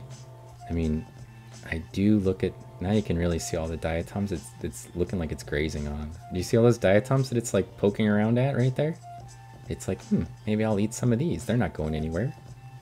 Smash my face in there and see if I can rip some diatoms off. Those little tiny diatoms that are all living like, they're like, it's like a forest of suckers for it. It's like, I'll take some of those. These look delicious.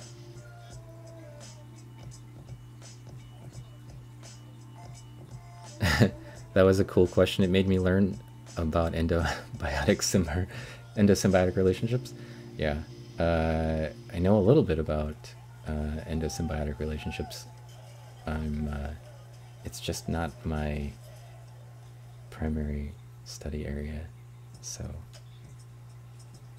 when it comes to the questions about genetic stuff and biology and physiology stuff, I usually just punt. Like, sorry. I look at the hard parts. I mean,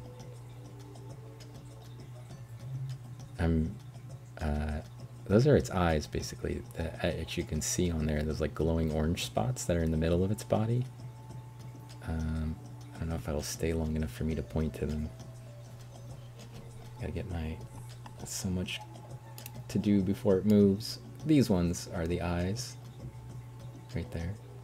And that's the mastax, which is basically like its jaw. And that's its intestinal trackway. You can see it's got a foot with little toes that it uses to grip things. And then it got off the screen. The rotifers have a corona, which is the name of the cilia that are around the top of its mouth up there. So it looks like it has a mustache. And that's actually what it uses to pull food towards its mouth.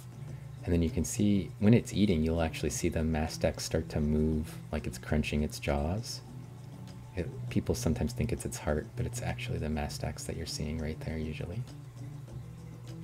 It's sort of that yellow thing below the eyes on its body. And then, yeah, that's its stomach. But they're translucent, right? So you're seeing everything they eat. Doesn't look like it's getting that much in. And then you can actually see it's got like a little, there's occasionally, because it's on the other side of it, you'll see that little thing sticking off the top of its head. Sorry, right there. It had a little like unicorn horn sticking off the top of its head. That's its antenna. It's basically how it senses things that it can't see. So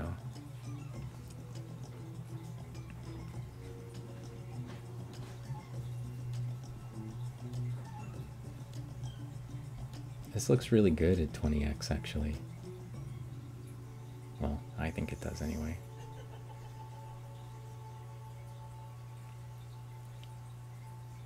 It's on a cover slip, so I could actually take it up to 40x, but the higher the magnification goes up, the lower the depth of field gets, and then I'm really relying on the relief here quite a bit by the changing the diaphragm.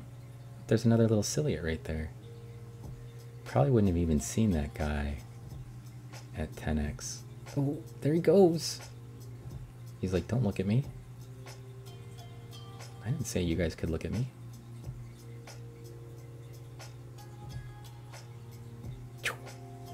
That's the way they move. They just teleport. Those really little squiggly things you see, that's bacteria. These things, those are all like little bacterial cells, probably.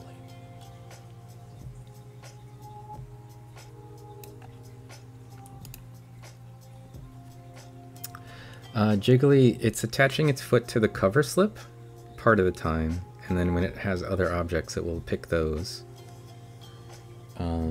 But the glass that's, you know, the slide above and below, it can actually attach itself to those. And see that little guy reaching around in front of him? Another little, those are called heterotrophic nanoflagellates. Little tiny guys, like cryptomonads and things like that. This guy also has a flagella. I think that one's autotrophic though. The stream has confirmed I need to buy a microscope I barely know how to use. Well, the best way to learn how to use a microscope is to use it a lot, and then ask people who know how to use a microscope what to do. So, you know, I learned from basically just watching people and doing it myself until something looked good, and then I was like, oh. But if it helps, you could always ask questions. I'm happy to help. This is probably not the microscope you want to buy unless you have a spare $20,000 laying around, or you work in a lab that can afford to buy you a microscope, at which point, go ahead. There you can see the bacteria. That's actually kind of an amazing view. It's a little bright. Let's see if I can make an adjustment here.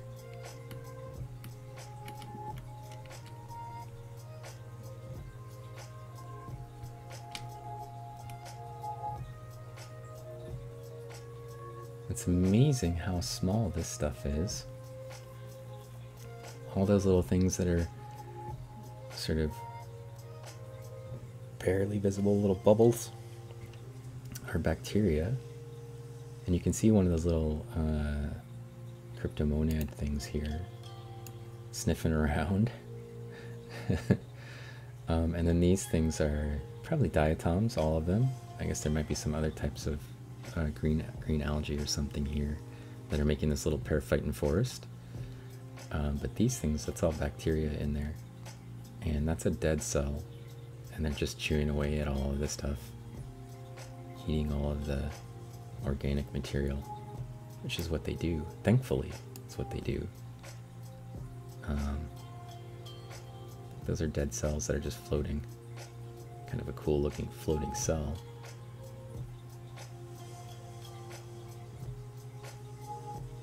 These are, I think those are all diatoms. Good news, everyone. Thank you for the follow. G. Catulo.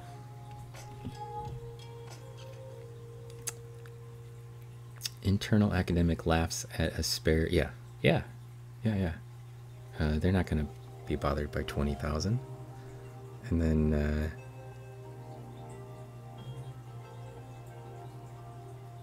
that's not much money.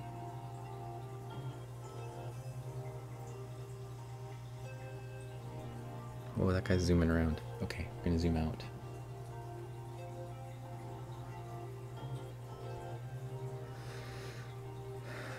The startup money, 20,000's nothing.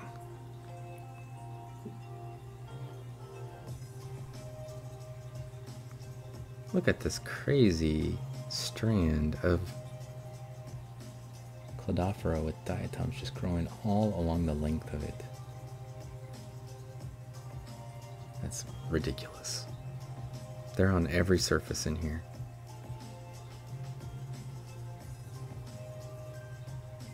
Hey, there's our boy.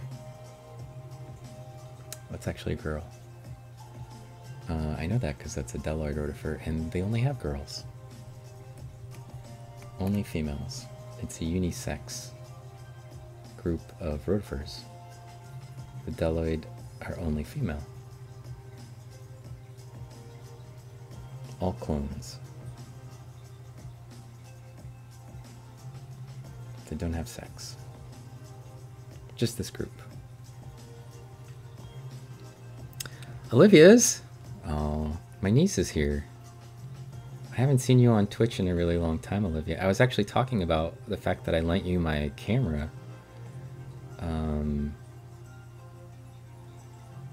At the beginning of the semester. And then I haven't seen you streaming anything.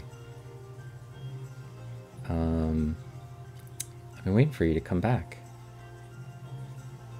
The coolest thing I've ever seen was probably a couple streams ago for like living organisms like this. We saw these things called lacrimaria. They're like little, they're called swan's tears. They're like a little teardrop shaped thing, and then they have a very long neck. And the neck just goes out and gets food, and it's super stretchy like a rubber band. It will go way away from its body and go get food and then come back. And when it swallowed some things, it will just, you'll see it move down the neck tube to the body. They're absolutely fascinating. And there were two of them. They were side by side. They look like spaghetti noodles that were like, you know, like moving around. It makes for great job interviews. Oh, I forgot oh, this guy finally started putting out its actual like feeding apparatus. Here we go. This guy's been mostly snorkeling around for food, and it finally decided to camp out a place. Oh, that was a little too slow. Well, you might have saw it. When they bring out their actual feeding apparatus, you'll start to see, there it is. Now they're feeding. It's got the corona completely out right there. And now it's eating. So when they decide to eat, they turn the jets on, and now you can see the little mastec is moving. And there's its antenna. And it's repositioned itself a little bit. Is the VOD for the stream I'm referring to available? Yes. Yeah, like saw blades. It absolutely is available on Twitch still. It was just like a week ago, maybe 2 weeks ago. I'll see if I can find it. Should be some clips of it actually. But it just was fascinating to watch them. We just sat and watched them for like, I don't know, an hour of us watching this one thing. But it was worth it. Their heads just... And somebody asked me a question in that stream. They said, oh, if they get decapitated, will their heads grow back? And I was like, I don't think so. But then I looked it up later, and they can. If they get decapitated, their heads will grow back. In actually less than like an hour or something, their head will completely grow back. Which I guess is important, because I think they leave their body stashed away someplace, and then they just throw their head out there to go get the food. Yeah, it was amazing to watch. You know, way worth it. So you're doing job interviews now? You're done with school? Are you almost done with school? And now you're gonna get rich? Doing whatever it is you're gonna do? Olivia? It's gonna get ready. Get ready. There they go. Yeah. It turned on its food eating. If this thing was the size of like a dog or a wolf, get out. You'd just freak out when you saw this thing climbing around the clawed foot, and then pulled out a bunch of saw blades out of its head. 2 more weeks. Okay, good luck. And then you're gonna graduate. Graboid. Hey, Ask a Scientist, how's it going? Yeah, the rotifers are pretty amazing when they start spinning their actual corona. And try to pull the food in. I mean, they're kind of amazing when they're not. But I think once they start pulling out the feeding apparatus, then they're really fascinating to watch. It's just like its head goes and unfolds into a series of like saw blades. Yeah, if it was scaled up, you'd freak out. You'd totally freak out if you saw this thing scaled up to full size. You'd be like, every one of these things, you'd be freaked out. It's like, oh, there's a floating blob with a mustache. that's just eating everything in front of it. I really need to work on that mustache. That's gonna be my next thing. I don't have a whole lot to do for the week, so I'm gonna get a mustache GIF. I'm gonna put it in here, and then I'm gonna make it so that whatever's on the screen, you can spend your channel points, and I'll put a mustache on it. It would be great, and maybe even a full beard for some of them. I'll just scale it to whatever it is, including my guests if I'm doing an interview. Maybe, you never know. Everything looks better with a mustache.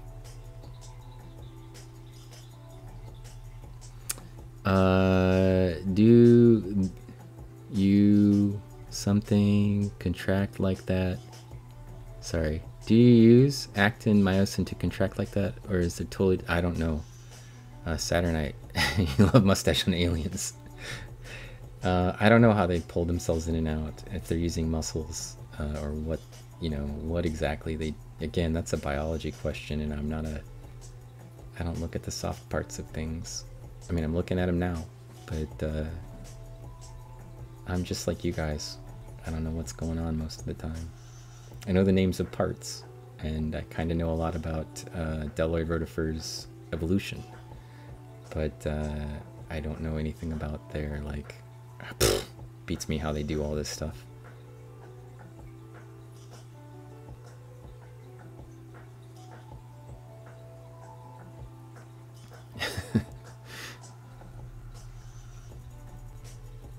Come on, flip your head open. Nope.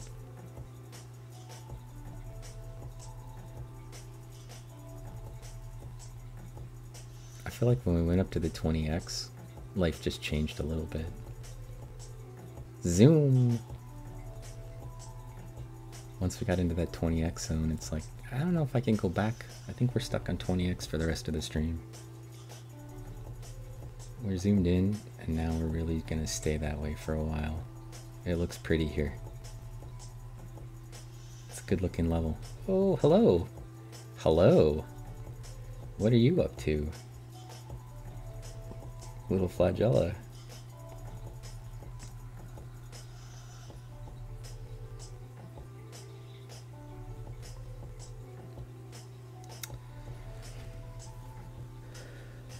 So it moves slow enough I could actually stop and drink.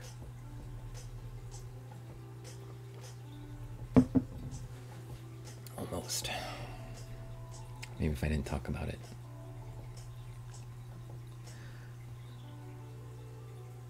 $10:30. Okay. I need to point out again that Pacific Plankton is streaming at in an hour and a half. So a half hour is 11, 1 hour and a half is 12. And she's going to be looking at live plankton from San Francisco Bay. And we are buddies and have been streaming together and hanging out, sharing samples. Earlier today, I was looking at some of her materials on the SEM, and she's my moderator and I'm her moderator, so we do good teamwork. And I'm gonna be on there as a disembodied voice, which is okay because I think she's most of the time a disembodied voice on her own channel. So you won't be able to tell that much. But it's a great stream. One of my favorite streams on Twitch. And we'll be hanging out. Doing science together. Looking at sciencey things. And if you wanted to catch the SEM stream from earlier today that I did where I was looking at her samples, it should be up on Twitch soon, or if it isn't already. Probably worth it. Check out. Ooh, what did we find? What did this guy lead us to? Hello, creepy thing. What are you? You guys see that thing, right? You see all of his crazy little tentacles sticking out? I think those are cilia, and I believe what we're looking at is a heliozoan. which is a type of protozoa that looks like a sun, basically. They have a round body and then a bunch of cilia that stick out from the center.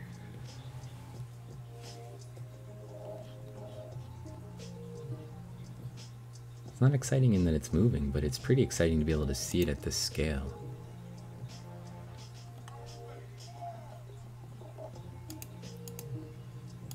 Plus it's not moving, so I can take a second and look around at what's going on. It's a lot easier to chase things that don't move.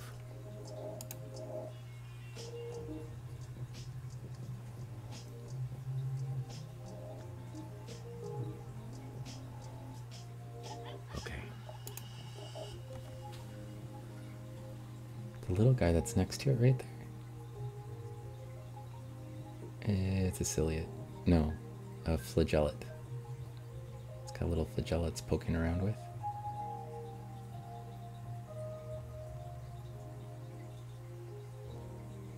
It's like it's getting taller and taller. It's stretching out its ciliate, or its flagella. Alright, let's zoom back out. Let's go find... Uh-oh. I know what that is. That is our air bubble closing in. Uh-oh, it's closing in on our rotifer. You're in a bad place, bub. Lady, you need to move. You need to move. Air bubbles are bad. You can't fight the air bubble.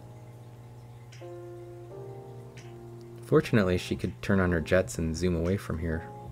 This other little guy? He's stuck. The slide's been on for a little too long. Now my sample's starting to dry up. I probably need to move it before the slide pressure, the cover slip pressure will start to get very high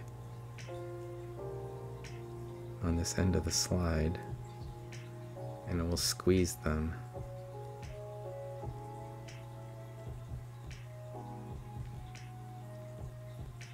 I would like to return them to the pond when we are done with them, so that we don't have to harm any of these organisms.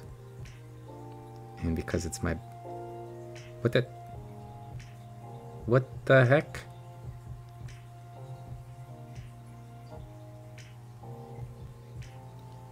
It's a nematode.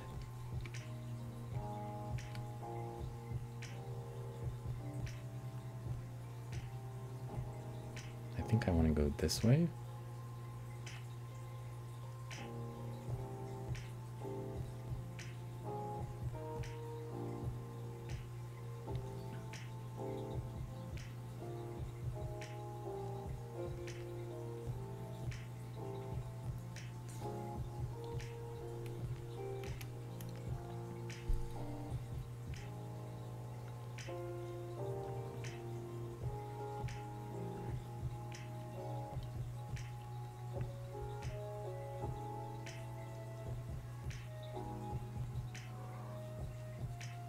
What's up, Wednesday? You want to look in the microscope? Yeah, this is the front end, Saturn. What's going on, Wednesday? You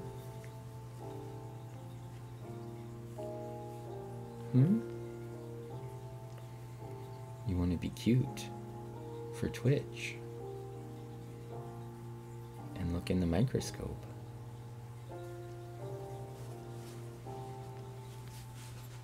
In there? Oh my goodness.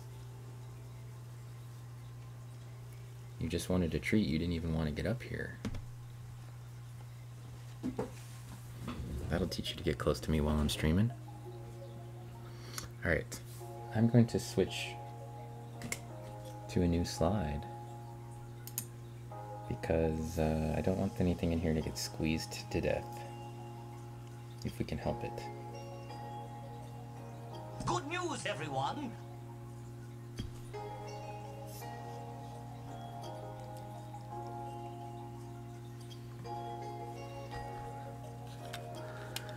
Yeah, that's Wednesday.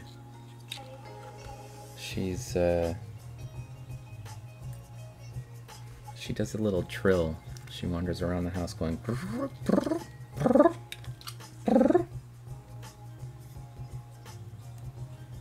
somebody gives her treats.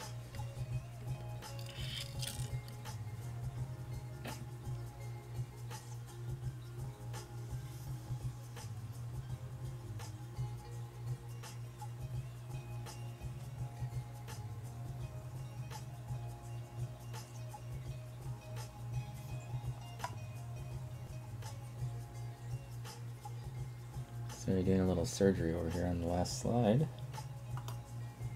Try to preserve everything in it.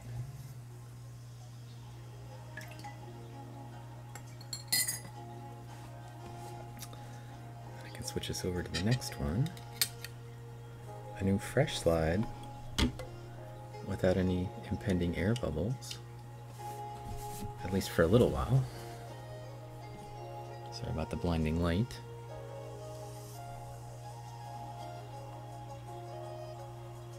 See what else we can find that lives in my pond in the backyard.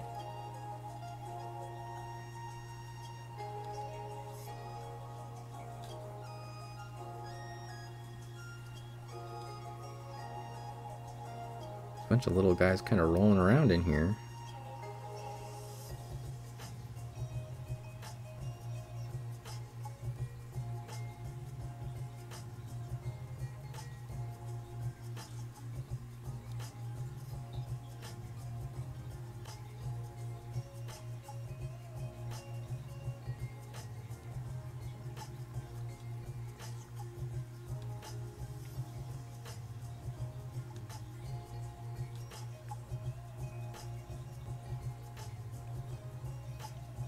Let's go. Yeah, there we go.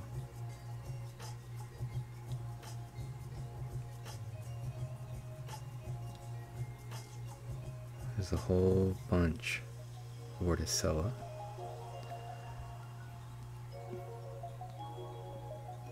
There's some rotifers. All just kind of hanging out. It's a good sign. Oh, I found a worm.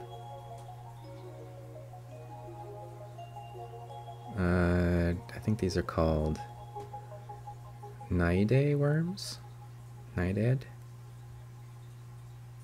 It's stuck a little bit, which is making it easier for us to see it.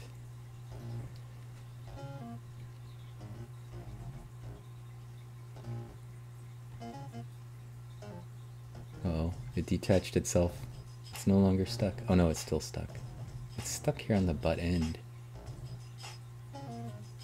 Right there. It's like little hairs are stuck on stuff.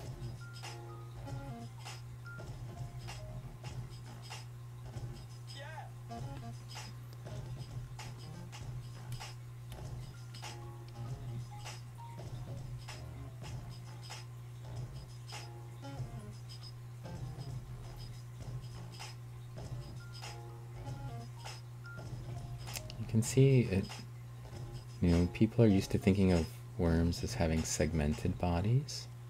You can see it has like little rows of hairs along one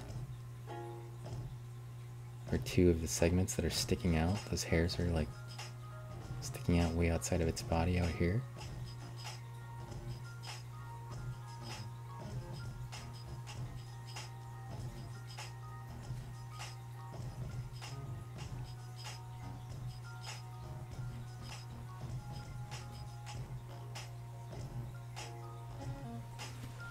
What are you doing, Wednesday?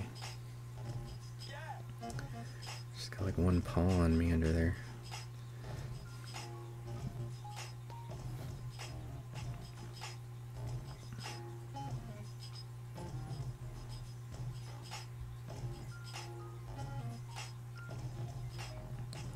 A whole bunch of diatoms and Vorticella.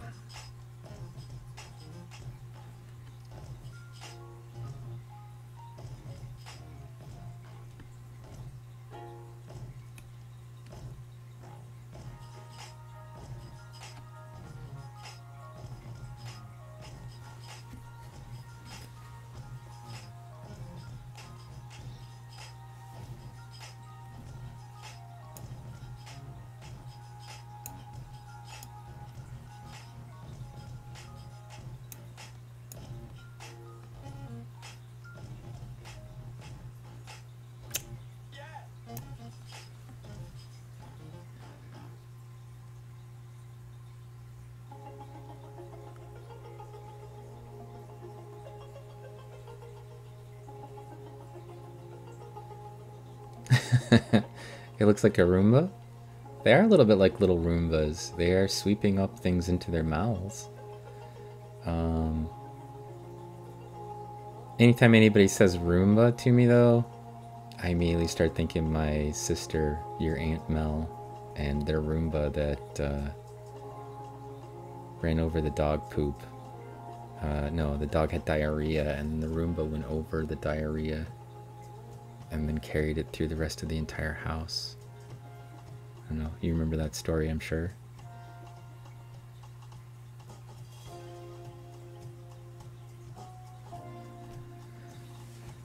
Saturn, I did some research, and rotiform muscles are classified as skeletal muscles as they connect to different segments of their skeleton. So yes, their movement is muscle driven.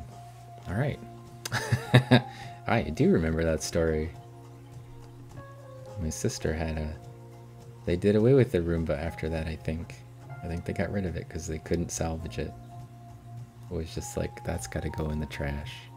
That Roomba is loaded with turds, and it's going in the trash.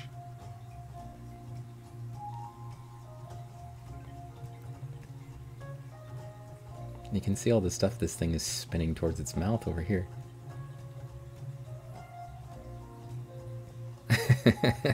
It's spinning its sword for loot. That's just something caught in the gyre. I guess it could be spinning its sword for loot, though. It does seem fair. Anything's possible.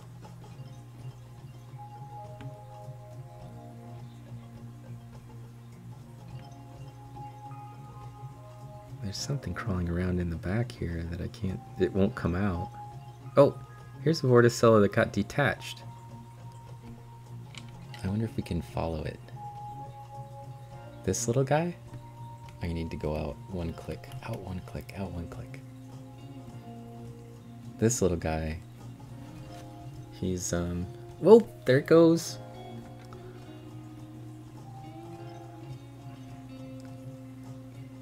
It's not fully attached. It's loose. I don't think it's caught completely on the back end. If it breaks out of that pile of junk, it's just gonna go like a helium balloon, like... For these, where's the mouth? So that's how it attaches, and it just uses this. Basically, it can pull itself up and down on this thing. You see it coil when it lets loose. And then up around here, it's like a bell-shaped organism. That's most of its body right here. And all of its organs and everything are in here. And its mouth opening is up here. So it spins this stuff around like crazy. It's not actually spinning them, it's just waving them, and it causes the water to move towards its mouth. And like an airplane propeller, basically. Sorry. You can see the gyre it's creating, and it does that so that the food particles get pulled right towards the center, which is where its mouth is, and then some stuff goes in, basically. It can reject particles as well, but some goes into the mouth. And they're doing all that just by waving little hairs. You saw the game the other day? Ah, that spinning worm. Oh man, those worms are dangerous. But I think I only died from objects that ran me over. Oh wait. One of them was like oh, it got detached and it took off. One of those, oh, here's a whole bunch of Vorticella out on their own. There they are. Very pretty. I got run over by a tumbleweed and like a boulder, and like I fell one time. It's like the things that were attacking me didn't kill me. Maybe something did get me once, but almost all of my deaths were like objects that I bumped into, or I mean, I guess the tumbleweed counts as an organism, but it hit me once.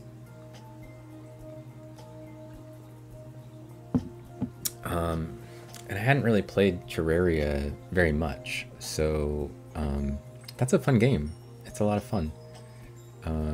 It's like Minecraft but 2D. I mean, more 2D, like platformy 2D gaming, like 8-bit gaming.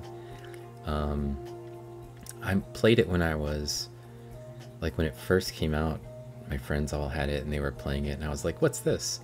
And I started playing it and I think one of those worms killed me. And I was like, this game sucks. Like, I had no sense of humor about getting hit once by a worm and dying. I was like, this is not fun. That thing killed me with one hit. And I don't know that I ever went back and played it again. And I don't know why. I guess I had a bad attitude about gaming. But I wasn't really into like platform gaming. I still am not really.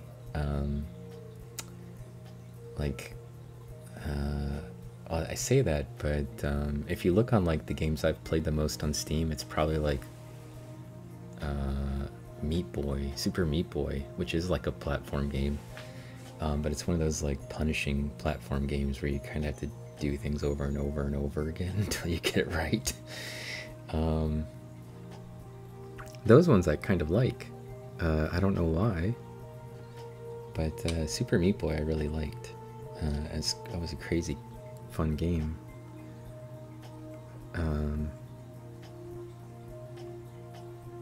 It's a sort of like a puzzle though, more than anything else. I guess they all are in a way.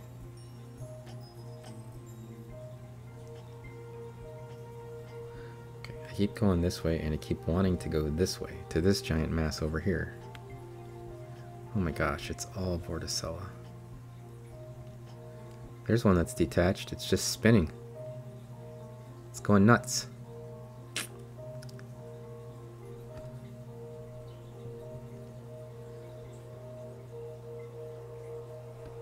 It's lost the rudder.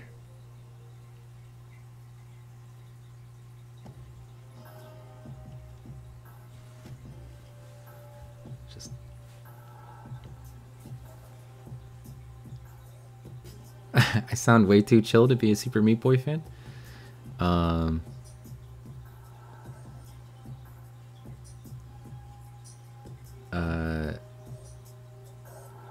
that one flipped over. Look at it flipping over.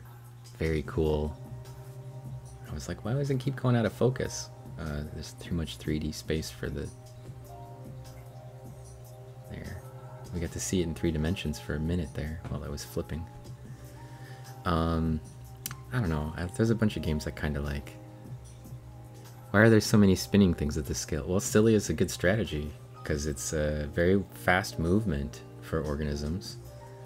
And I think also they don't have any like sense of balance, so there's no punishment for just spinning yourself around like crazy.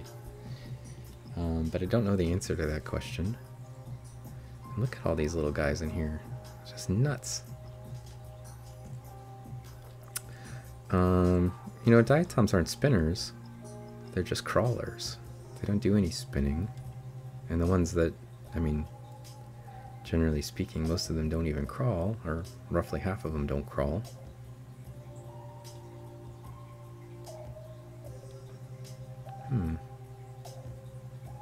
Not sure what that brown thing is. It's like an insect carapace. Maybe there are some insects in my pond. There are water striders in my pond. And I have no idea how they get there. They must fly? I don't know. I get really confused by that. Like how did water striders get from one place to another? Because they're not there in the wintertime, right?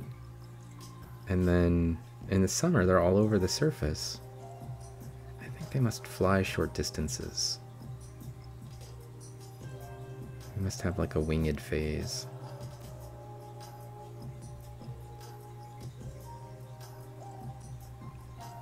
But I thought that was super confusing to me. Like, how does something that just walks on water get from one pond to another? How does that happen?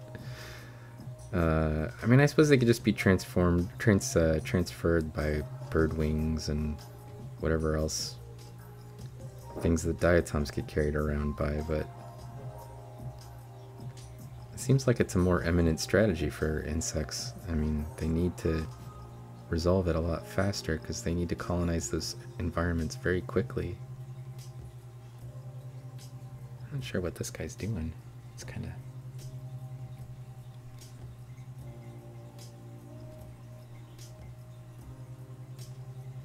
snorkeling.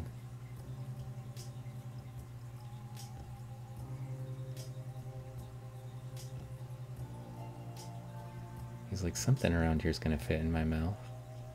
I'm just gonna keep looking. Just gonna crawl up and down this little bit of stem until something goes in.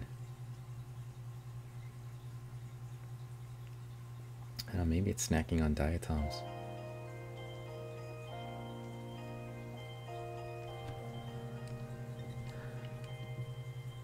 Yeah, it's from my koi pond. I love the idea of Roomba, but I can't use it because my dog thinks it's a Terminator and tries to destroy it every time. You know, we lost our dog back in November, but a lot of the dogs that I've had, they don't like vacuum cleaners on any level. And pretty much every dog we've ever had just goes nuts when there's a vacuum cleaner on, starts trying to bite it and stuff. They just, something about a vacuum cleaner kind of drives a dog crazy. And the idea of one that's moving around on its own probably is way worse. Yeah, I really don't know what's going on there. I think maybe it's a chironomid skeleton or a molt. There's a lot of hair. Looks like an insect. Something or other, like an insect. And there's this little guy climbing up and down the... there he is. That's a ciliate. He looks good at 20x. Just hanging out, spinning. Yeah, it's water from my koi pond. Yeah, you think they can fly, Ferox? I'm sure they must be able to, but they don't seem like they would be very good at it, so... Anyway, getting back to games I play a lot of weird stuff that I like, just whatever. So for a long time I played Team Fortress 2, and, you know, Warcraft 3, and now I just do a bunch of Sudoku, basically, and play puzzle games. Some of my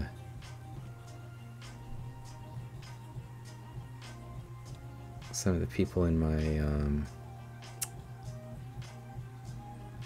regulars in my stream have been playing Apex in my streaming it into my Discord channel, trying to talk me into playing that. And I watch people play it a lot, so I don't know, it's just not my... Shooting games are not in my wheelhouse most of the time. There's usually somebody out there that's so much better than me that's playing like on a Smurf account so they can beat up on people. I guess because they don't want anybody else to have fun.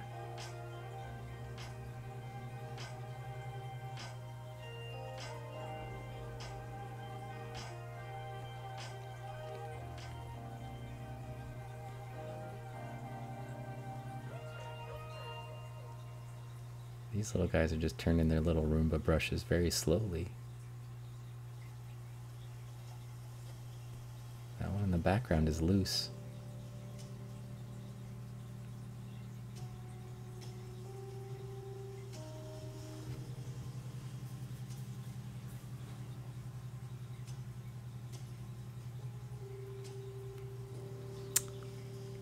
Olivia, is the presence of certain microorganisms indicative of good or bad water quality? Yes.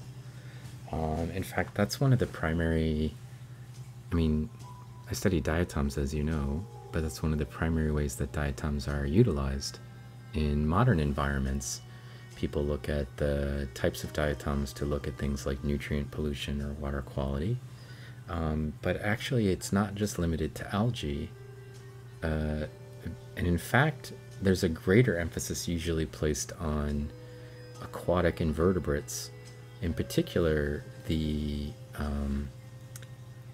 aquatic insects. So I don't know how much you know about insects, but there's a large fraction of the flying insects, the things that are flies, that start off underwater.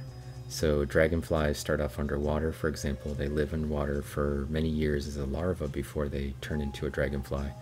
But mayflies, black flies, crane flies, caddis flies, they all start off as an aquatic phase, and people often use those as water quality indicators.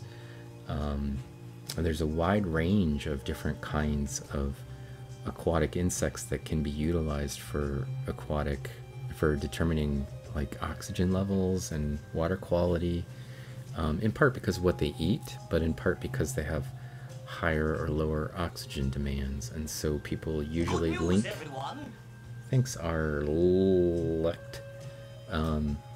The people usually link oxygen levels with water quality because they're primarily concerned about fish, because everybody cares about fish, nobody cares about algae, and nobody cares about zooplankton or phytoplankton. They care about the fish. And you know, no one even cares about aquatic insects or protozoa or metazoa.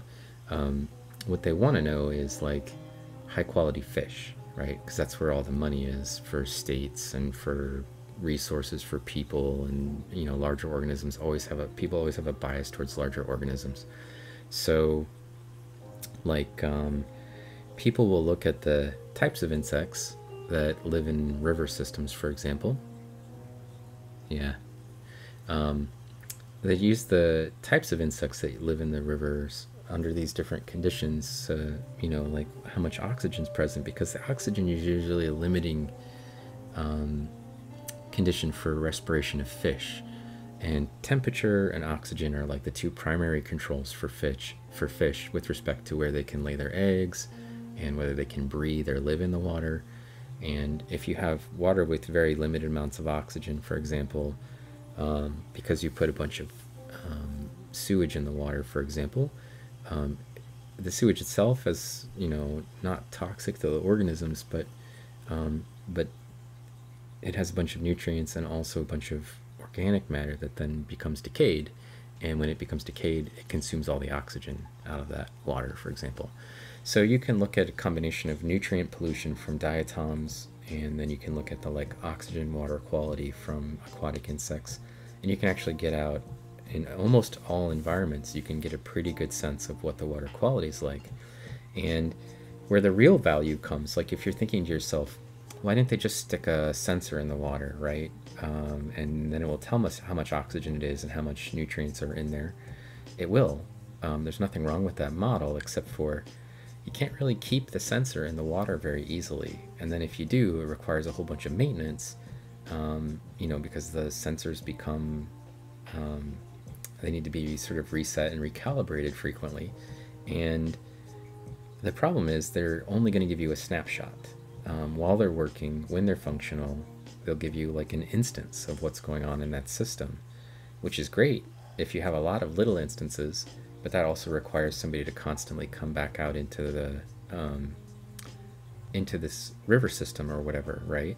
And if they do, if you're thinking like, oh, it's the people constantly coming into the system, it's actually more efficient. Just look at what lives in the water and what grows in the water, because it's going to tell you that information, but it's going to have the memory of the system. So if you're there on a particularly hot day, you might have low oxygen levels, or if you have a power plant that's upstream that lets off a bunch of hot water, it might affect the oxygen levels. But the average conditions are the things that the organisms that are living in that environment are probably going to tell you. They have a tolerance range, and so if it's outside their tolerance range, they won't live there. And that's actually a little bit better from, you know, a monitoring the environment kind of approach, because as the organisms actually live in the environment are telling you something about it. And it's a little bit more expensive in the sense that you have to get somebody who knows, you know, what are those aquatic organisms are, to analyze it, but the information it tells you is fundamentally a longer record than you get instead of it's just a snapshot. So also, what those instruments won't tell you is what was it like in the past. And if you already know what organisms tell you water quality today, and they leave skeletons, like diatoms will leave fossils, they necessarily tell you what the water quality was like in the past as well. So I can use that from lake settings or any place where there's skeletal material to tell me what it was like 100 years ago, where we didn't have sensors in the water, or 50 years ago or 20 years ago when we didn't have an environment that was being monitored. And in many cases, the monitoring of river systems in particular is relatively incomplete. Like USGS will have something, they'll run it for 4 or 5 years maybe, and then there's no more information from that thing, or they'll put a new instrument in and then it'll run for a couple of months and then they get a new one they got to put in. Sorry, Ferox, called polymorphism. It is the mechanism that enables a parent to have one brood of young without wings while the next brood has them. This allows water striders to be very adaptable. Oh, awesome. So they have a generation with wings and the next generation without wings. Aphids are similar to this. Like the mother aphid comes out of the egg in the winter into the spring organism, and then it hatches like, you know, like 1 billion aphids. And then they'll go through this sort of process where they are wingless for a long time, and then they'll sprout wings when it's time for them to seasonally to move to a different type of plant, because the one that they're living on basically has a sort of phenology, right? A spring phenology, and then a summer, and then a late summer phenology. And they'll actually migrate that way, where the organisms, some generations have wings and some generations don't. So it's kind of cool. Study of life. Dragonfly larvae are monsters. Yeah, dragonfly larvae are so cool. They have jet propulsion. They basically squeeze water out their butt to push themselves around. And what could be better than that? Insect that pushes itself around with a butt engine. I mean, that's just classic goodness right there. A butt jet, you know? Also, they're terrifying predators. They eat practically everything they run into, because they got big mouths with giant jaws. So do actual dragonflies, by the way. But they're super cool. I love dragonflies, and I love taking pictures of dragonflies, and I kind of can't wait till it warms up just a little bit more. I've seen some dragonflies out, but it's the like meadow dragonflies I've seen out, and they're so hard to track. They're almost never anywhere, you know, for long. And so right when they hatch, and right when they come out of the water, they're not hatching, but they're switching from their larval phase to their winged phase. They're next to the lakes, but it's a very short window, and then they're gone. They're impossible to keep up with. So it's not like you can just go get some. I love dragonflies, though. Coliform bacteria are organisms that are present in the environment and in the feces of all warm-blooded animals and humans. Coliform bacteria are not likely causes, however, their presence in drinking water indicates disease-causing organisms or pathogens could be in the water system. Yeah, fecal coliform is definitely something that's problematic, or at least indication of nutrient pollution, people pollution. Okay, my second battery is about to die. Is there keystone species of the diatom? The diatoms are autotrophs, so they're at the base of the food web, and they don't really have, they don't need anything else as an organism for the most part.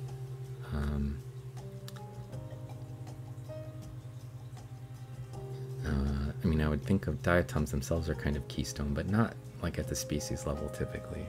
So, okay. let's see, I've got an hour before Pacific Plankton stream starts, and so I think I'm gonna stop, plus my second battery starting to die. And I do have a third battery, but I feel like it's been going on for, stream's been going on for a really long time. And even though it's a lot of fun, I streamed earlier and I had no intention of actually streaming right now. Good news, everyone. My daughter talked me into it so she could draw stuff for people. And then after 3 or 4 things, she basically had to go to bed. And then I just got sucked in because this is fun. And it's fun hanging out with people asking questions. What camera am I using? I can answer some basic questions. This is an Olympus OMD EM1 Mark II. Yeah, there you go. And it's hooked up through a normal C-mount camera adapter, which goes just out of the microscope in it. It has a 0.7 magnifier on it, I think, or 0.8 magnifier on it, which means it actually reduces the image a little bit going to the camera. And then it's just hooked through a micro HDMI cable into a camera capture card in the back. And it's my preferred tool, even though I have a camera that was mounted on my lab microscopes to use this, because the camera that came with it is like a 5 megapixel camera, and this one streams 4K if I want. So I'd much rather have the 4K camera on here.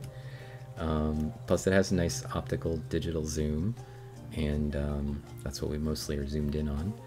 And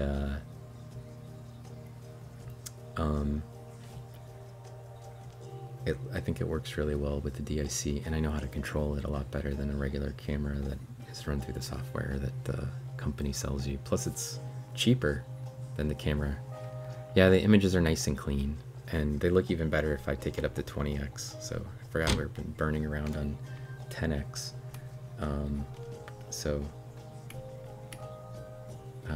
Everything would look even better if I took it up a notch to the higher magnification. You can really see the high quality image. Yeah. So, all right. I want to thank everybody for hanging out. This has been a really fun stream. Study and was just a ton of questions and good stuff. Olivia, thanks for hanging out too. Ferox, people are just jiggly enough. We've had just a ton of really great sciencey interactions, and I hope everybody kind of enjoyed just hanging out. There's a diatom crawling around right there. Checking out what's in my koi pond. It's been a lot of fun, and second stream for one day. I'm getting ready for my third. I will be back on vocally on Pacific Plankton stream in about 50 minutes. She streams, so I'm gonna send you for now off to somebody else. We should raid somebody, and I have a bunch of friends that are on right now, and I don't know, I've got music streamers that are my friends, some science people that are my friends, and art people that are my friends. So just pick one of those, and then I'll base it off of that. Whatever you're interested in, that's what we'll go to. So speak up, somebody. Tell me what it is. Science. Okay, James, we will stick with science. And I will pick one of my science streaming friends. Let's go get paleontologizing then. I think that's all I have for science streamers, except for Rams Reef, and they're just an aquarium. A great aquarium, but what I would recommend viewing. But paleontologizing will probably be ending their stream in a while. So, but we've been streaming each other regularly and raiding each other. So that's a good choice. Paleontologizing is got a great way with talking to people, and he'll probably come raid Pacific Plankton when he's done, so we can just hand you off to him for an hour or so, and then I'll see you guys again, or I'll hear you, or you'll hear me rather, if you come back for Pacific Plankton stream, which I hope you will. So if you're not going to follow the raid and you still want to catch Pacific Plankton, that's her her address. And like I said, we're buddies, streaming buddies, and real life buddies. And she's my mod and I'm her mod, so I'm going to be in there moderating. And it's sort of like this, only sea creatures instead of freshwater creatures. So if you enjoyed it, you'll really enjoy that as well. Okay, I think that's it for tonight, at least until I show up vocally on Pacific Plankton's Discord. I want to really thank everybody again, and we will go get paleontologizing. So it's going to talk about fossil stuff, dinosaurs, evolution, all kinds of cool stuff. All right. Good night, everybody.